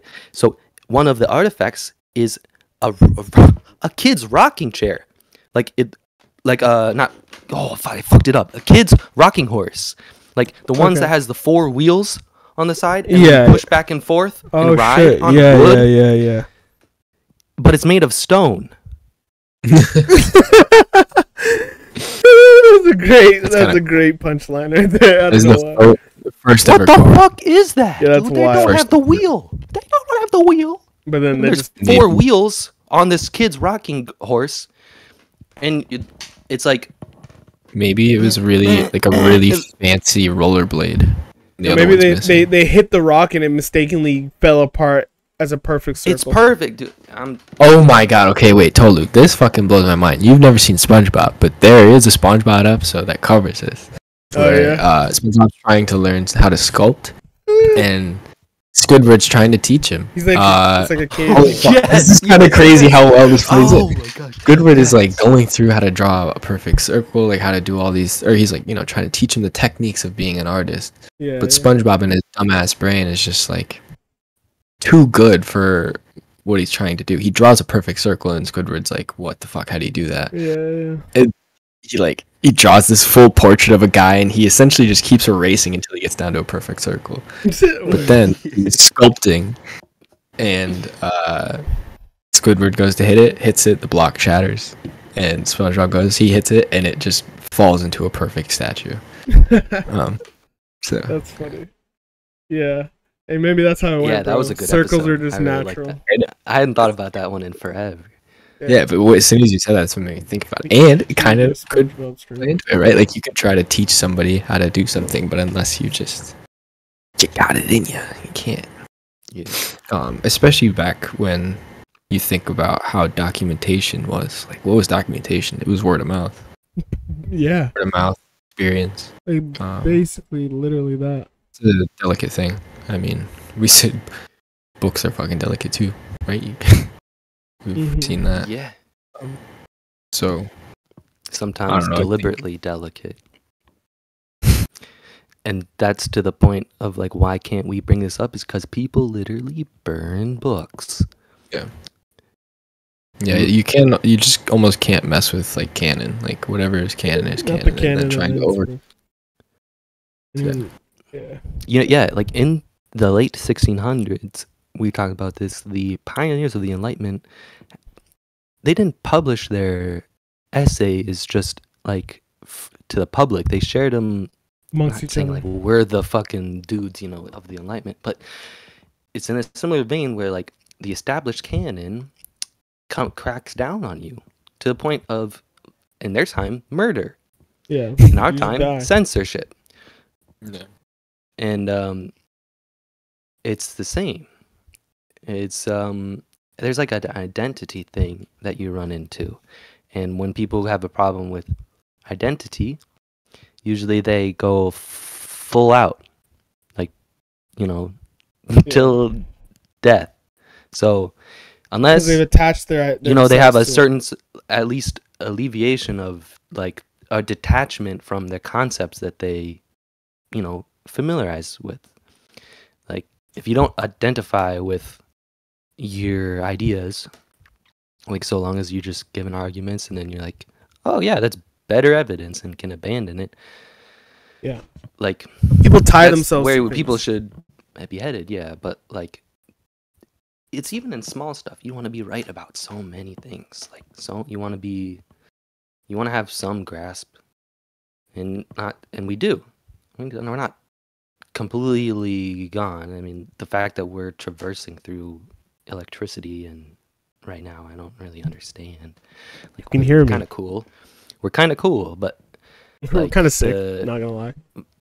But like the book burning is wild. Very recent. It's currently taking place, isn't it? Like yeah, with all this I don't know, man. Like LGBTQ shit. People forget really fast for some reason. Right. I mean, maybe that's more of a recent thing. I think it's just the second is because the thing is, it's like, what do people remember? Where do they put their value? You know, because it's like when you are the person in power, you forget anything bad that's happened to you. You restructure the narrative every time. Like I don't know. It's like for me, this might be crazy. I would say like there's I think the easiest example for me is just like any person who subscribes to something and then they attach themselves to it. So like something like like being a Republican or something, or being a Democrat, like people attach that to their identity. And so once it becomes a part of your identity, now you define yourself by it. And so when something happens to the ideology, then you feel like something is happening to you as well. And like I think that comes across, especially because it's like something like Egyptology, right? You spend your whole career doing something. You are part of a long line of people who all did it, and you pride yourself on that. So then you feel like it's actually a character judgment when new information comes out that is incongruent with your prior beliefs. And so you have to shift your beliefs. You have to shift the world to match your beliefs, or else you'll feel like you're being destroyed as a human being. Like this thing is attacking you. Like, and that sounds like crazy, but it's like, I think it really is like that. Like, it's like someone who puts their whole career on something. They go to such lengths to hide information, even if they used to be a good person who used to like try their best to find the truth. It's like once you define yourself by something, it's like you feel like it's a matter of survival to make sure it stays the status quo or whatever. Yeah. It's easier that way. For your brain, yeah. It's like I don't need to worry. For your ego. Yeah, it's for your ego. And like I was saying before, right? When we first a while ago, I was talking about how people tie their ego to things like the pyramids. Like, I don't mean the people who grew up under it, like the ancient Egyptians were like, oh yeah, that's been there for like 10,000 years. But then like in the modern era, it's like we've created a cultural narrative defining who we are as people in relation to these great features from the past, and we take that as like a ethnic and genetic descendancy of ability. You know what I'm saying? Aryans. Yes. There's something to say too for like wanting to be a trusted authority on something, and so if you're somebody who has previously voted on the side of of A, if down the line you want to investigate if maybe choice B was the correct one, that might look weird to your supporters and or the people funding you, especially nowadays when you're trying to get grants, for example, or like trying to write for that. You have to present yourself as some sort of authority on a subject, and yeah, I think that brings a bad air to certain fields. I think a lot of people are like, it's not generally not good to say you don't know something. Like, say I have no fucking idea what's going on. You know, like everybody wants to hear. No, we know what's going on. But it's interesting because it's just like the human part of being human, and like what makes it so effective is how easily we can be manipulated. Because it's like, if you're trying to get a bunch of people to work together to do something for some particular reason, then like if you're able to convince them on some grounds to do such and such, it's much easier to get them all to work towards that end than it would be for some species of people who are more or less, like, I don't know, less, not necessarily less easily deceived, but humans rely a lot on their emotions and how they feel about things. Even people who are like, I'm very logical and rational. It's like, okay, bro, put you in front of Elon Musk and we'll see how you fare. It's like, no matter how logical you think you are, your emotions are always being appealed to. And like, that's why it's something like, when it comes to like these systems like the NHS or whatever, it's like half the battle, no matter how correct your information is, half the battle is perfecting your propaganda. Because human beings can't just take the truth. The truth has to sound nice. You know what I'm saying? And so it's like, even if I'm telling you things that are true or they're not, depending on like the circumstance, whether it's like something about cigarettes causing cancer or something like that. Say, okay, that could be a very true, bro. That could be a very true statement. but this if is it doesn't seem cool, like if it doesn't seem like something that's chill with the children, like, oh, it's cool not to smoke, then people are still gonna fucking smoke because they're all about participating in the community. You know what I'm saying? Being amongst the people. And so if the people are doing something, people will do that even if it goes against their better judgment. I mean, just really quick on the smoking thing, we have like decreased significantly the number of smokers just through like I think education, honestly. So that does help, but they put fucking dead people on the packages too. So not in the US, they should though. But so into the kind of add to your point, it's like I think we're in a good time now where it's much harder to bullshit and get away with it. You know, a lot of fact checkers out there, so it's good because now you have more discussion happening, right?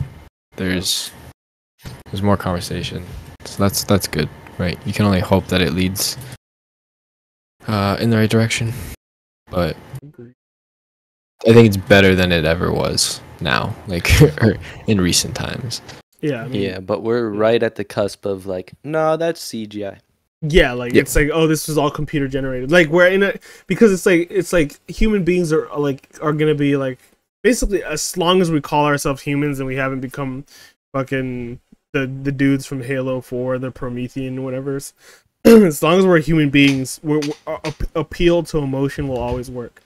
So even if something isn't true, if it seems like a good story, people will latch onto it. And that's an interesting thing to me, because actually something that I think is so interesting is the concept of a story, honestly.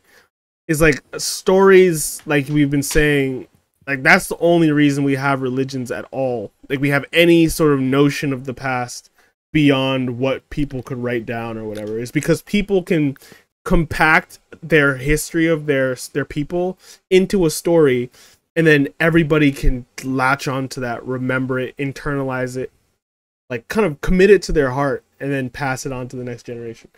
So like, I think like it's it's like, I think it's a positive and a negative, you know. It's like there's a reason why a god reflects its people. Like fucking Zeus is fucking everybody.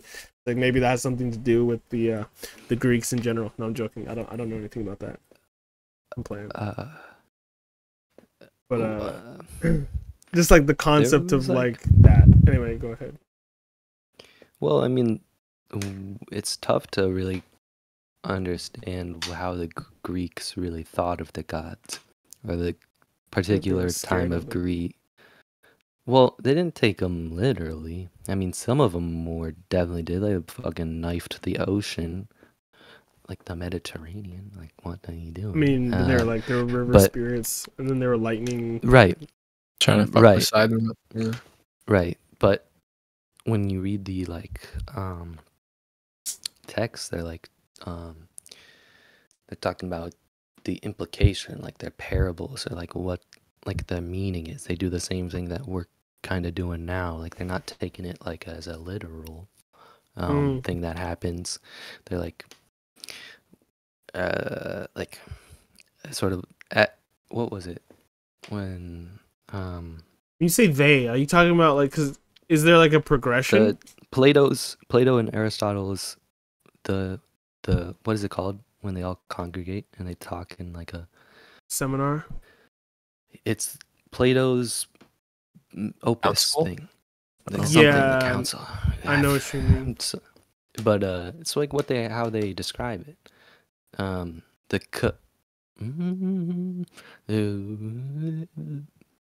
It's right here. Hold on. It's the Plato's Confession. Plato's.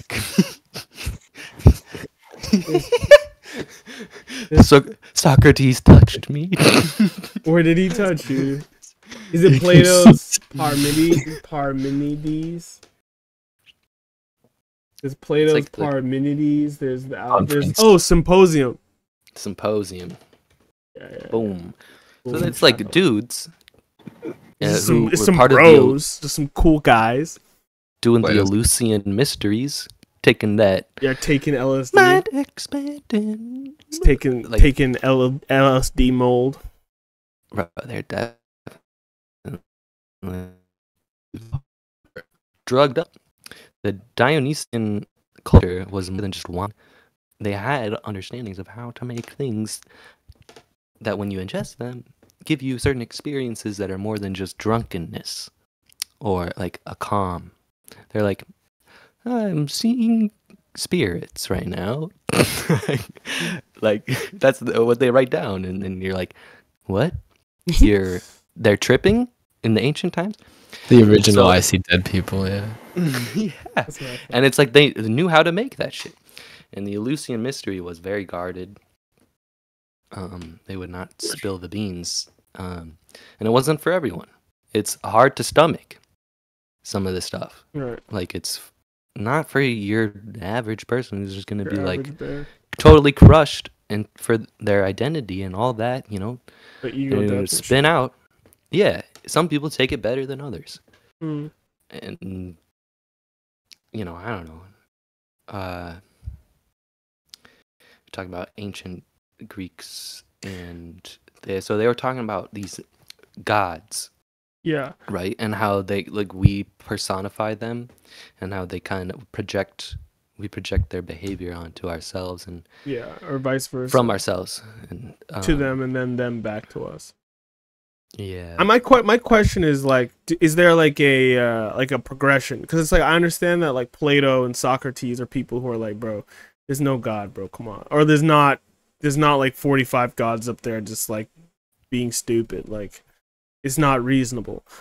But there's an earlier generation who's just like, you know, very frightened of their reality and is trying to understand why because they keep fucking dying in floods and shit. Well, yeah, or just like the one time, anyways, of the, like, why are why they so serious about this shit? Yeah, like and then they forget the literal reason why they were so serious about it, and they create these personifications and then of that thing. Yeah, and they're scared for hundreds and then they attach stories to it, because it's like, I think over time it's like the story, it's like you even see it in modern day. Like if the fucking the 24-hour news cycle could just fucking stop for 30 minutes, then you would probably see, it's like, I just remember back when we were kids, like we would get some of these ridiculous stories from the 90s about shit that happened, or like how, like, you know, like Marilyn Manson took out his own rib. I don't know if you guys heard that story when we were kids. You remember that story? Took out his own rib to give himself the old self suck. EO fellatio. Yeah. So it's like a story like that today. Apparently, pioneer in transhumanism. It's been remixed with like James Charles or whatever that dude's name is, and it's like I feel like human beings quickly take a story and then continue to twist it over time. And like, there's so many crazy things that happen, but then new things happen. So nobody ever gets to twist the story or to change it or to embellish it or anything like this to create a myth out of it, you know? Yeah, there's an argument that literally every single literary piece out of the U.S., many other places probably, but that are taking inspiration from the Bible, or that you can look to the Bible and make some connection. I mean, there's also the point of like the Bible wrote about so fucking much that it's pretty easy. They just covered every fucking, because like they literally just went from like the Jewish people were just literally in like, they went to every different culture. They were in Greece, they were in Egypt. They literally popped into every like old world society. Especially in, I would say, like our society, books throughout the 20th century, you can for sure make some relation. I mean, but there's a lot of modern. My English teacher in high school was pretty adamant about that. So maybe that's also partial brainwashing. But she seemed well intentioned in doing so. She wasn't like she didn't come to school with like a fucking cross and hand out to it all, but you know, like it wasn't like, give everyone a handheld Bible, like, here you go, give it to your mom. This cracker. Yeah, don't tell your mom I gave you this. It gives you a Bible. But point being is like, yeah, it's well, yeah, it kind of makes sense too. Word of mouth is that was the method of transportation for ideas and history and all that. So it's quite easy playing telephone over the years. Things are going to get twisted. Yeah, and I think another thing to bring up more data to really digest for the listeners is that since the Younger Dryas, human beings' brain volume has actually decreased by the size of a tennis ball. Nice. And our brains have shrunk since then. And that's like next to being probably coincident with writing that they think. Maybe. Yeah, I mean, I've heard that. I mean, most definitely, for sure. Like, we're offloading. Some part. Yeah. For sure. Like, we're definitely like relying more on the technology than our brains, you know? So it's like most people, if you ask them, like if they didn't really like, you're like, our human brains bigger or smaller than they have ever been? And people would be like, they're bigger. We're smarter now. But they've shrunk. Interesting. So do you think in a rapid rate because of writing? Because if it's rapid, it sounds like it's because of the Younger Dryas that caused it. It's more so a dependence on. Yeah, it would be definitely involved with that, and the dependence thing is a major, probably the dependence factor. thing. What's that? On technology. Oh, on technology. Well, then damn, our brains are about to become little peas, bro. Yeah. Give us 500. Give us 1,000 years. The fuck. They always show aliens with these huge ass heads. They should show aliens with the tiniest little fucking looking like burnt matchsticks out here. Man. like a body, Just and then you have this open little like legs. wiggly thing on your fucking head. One eye in the middle. There's gonna be babies. Babies. The babies in spacesuits. Yeah, with diapers and, yeah. and like harps. They're like, Yeah, we're the and real wings, aliens. and then there's just like these huge eye covered creatures with wings. Be not afraid. Yeah. I'm a biblically accurate angel. You guys ever seen those shits? No. Damn. Yeah, Okay. yeah. Yeah, you should look that shit up. Those shits is crazy, Do and they're not actually give in the in to Bible. That's like the astonishment. most wildest thing, bro. If I wanted anything in the universe to actually be real, it would be biblically accurate angels. Imagine you're just walking down the road to Galilee, bro, and this dude just pulls up on you and he rends your brain apart, and your consciousness fucking collapses in on itself for a brief moment. I mean, what are you doing really when you huff DMT? What are they doing? Right? When they do You're that? probably honestly be nodding afraid. Don't be I have afraid not. of the DMT blasting through your fucking brain right now. Yes, sir. Do not look under my towel.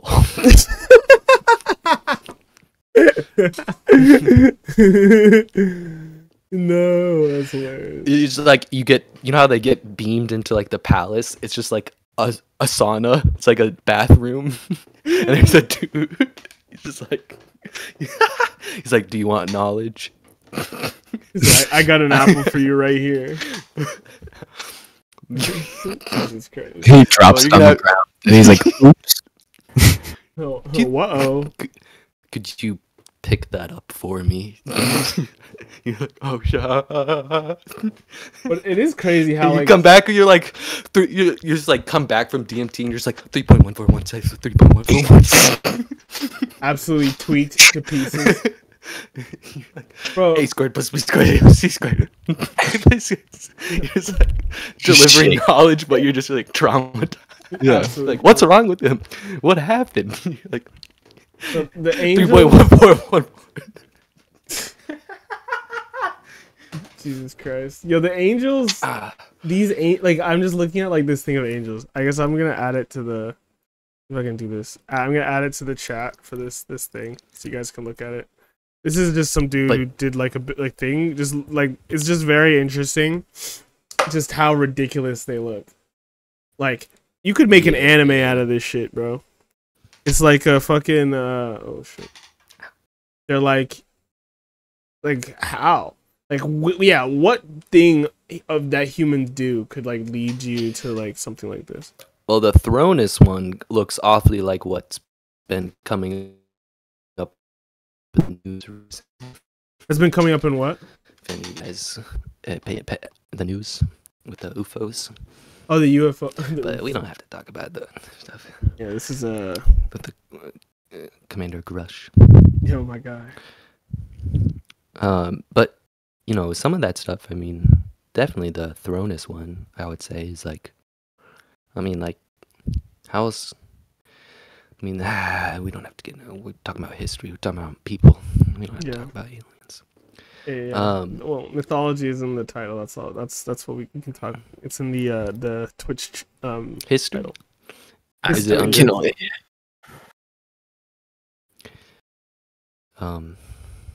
So yeah. Well, boys. So. All right.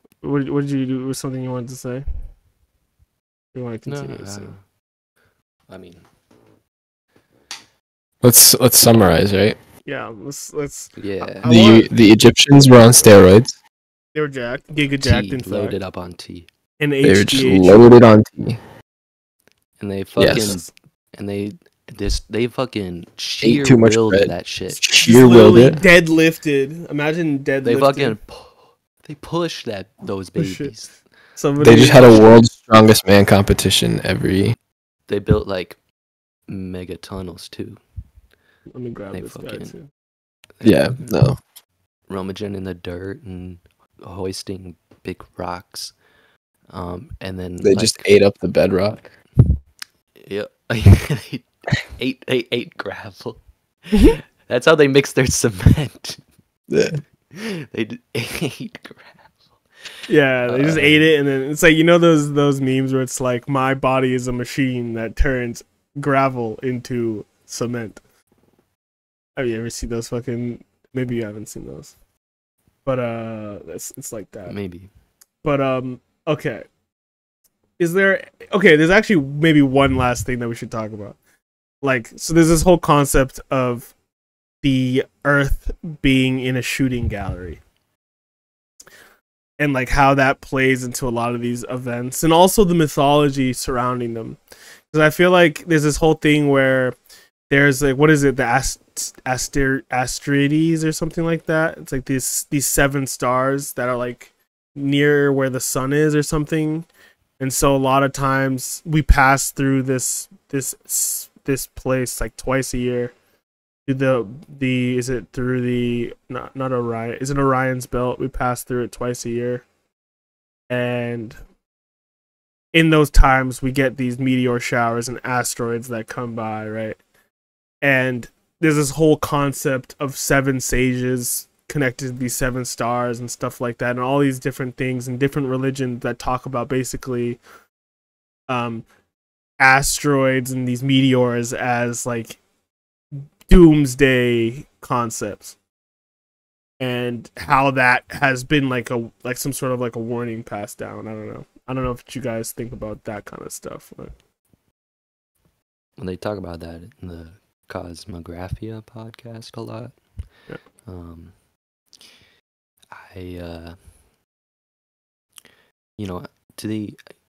I'm not sure that the people that made these astronomical structures, because it seems pretty clear that they were at least aligned purposefully to some sort of astronomical mapping or understanding to their cosmology or whatever. Yeah. Like, to the extent that they were that something was coming that or that they thought it fell out of the sky out of that zone, and then they just like link that astrological sign with the coming of whatever, because it's coinciding with like some stream of rubble hurling through the everything.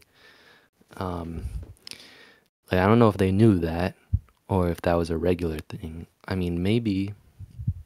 I mean, seems like they were collecting data for a long time. You know, some of their understanding seems to, like you said, there's like a 1%, or this is on a different thing, but it's like you can see some sort of tilt in the spin of the Earth. Yeah, the precession. Like a rate, like 1% in a lifetime. You could, like 70 years, you can see like little tilt.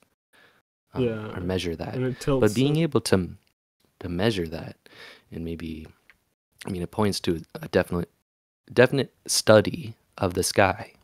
Yeah. Like they Strong were, like, looking at it intently. They're trying to figure stuff out. I don't know their starting premises though, of like the why way that they were doing it.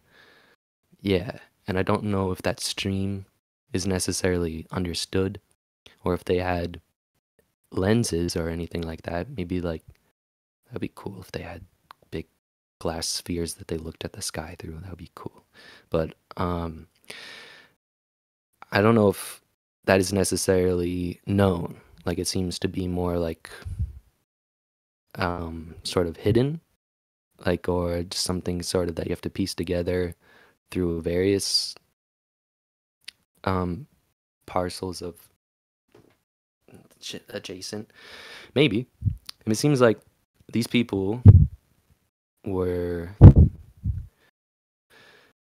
up to something, dude. I don't know. Yeah, you know, when we hopefully maybe the next time we do this, I want to look more in particularly into the into this stuff with the asteroids, honestly, and like how are they reflected in people's cultures, because I feel like they're reflected, that in the procession is reflected in a lot of really cool ways, it seems like. But then also I'd like to talk more about like the Younger Dryas impact itself in terms of like exactly how it went down, as far as the theories that are, especially stuff relating to someone who I feel like is pretty reputable, is like Randall Carlson.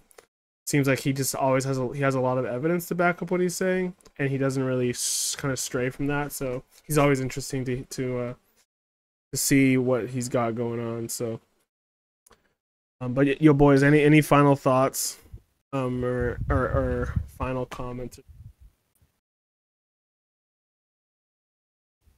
No, not really. I feel like we jumped around a ton, so don't have many concluding thoughts. I think it's all shit's crazy. Don't trust anybody. Don't trust anyone. Do your own research. Yeah, we're just getting started, baby. We're gonna unpack the mystery. We're gonna get to the bottom of it. Yeah. We're gonna discover it here first. You heard it. You heard it here. Yes, sir. All of it will be solved. So yeah, I mean, the only thing I think is that, you know, don't cling too confidently to what you currently believe. Like, understand the reasons for why you believe it, and always be ready to change your mind. That's all I got to say. Always believe in yourself. Well, some of you shouldn't believe in yourself. You should just kind of. No, some of you guys fucking. Some of y'all suck. You should be ashamed of yourself for why and how you live your life. Like the two dumbass chatters that were just in here a second ago. Never chat again. Never chat again. Okay. Well, thank you everybody for tuning in on our first. This is our first episode of the podcast that I don't have a name for. We're gonna call it the podcast. And we've just talked to Cadin and Jakob on some exciting topics this evening. So I am going to end it here. I'm gonna mute you guys.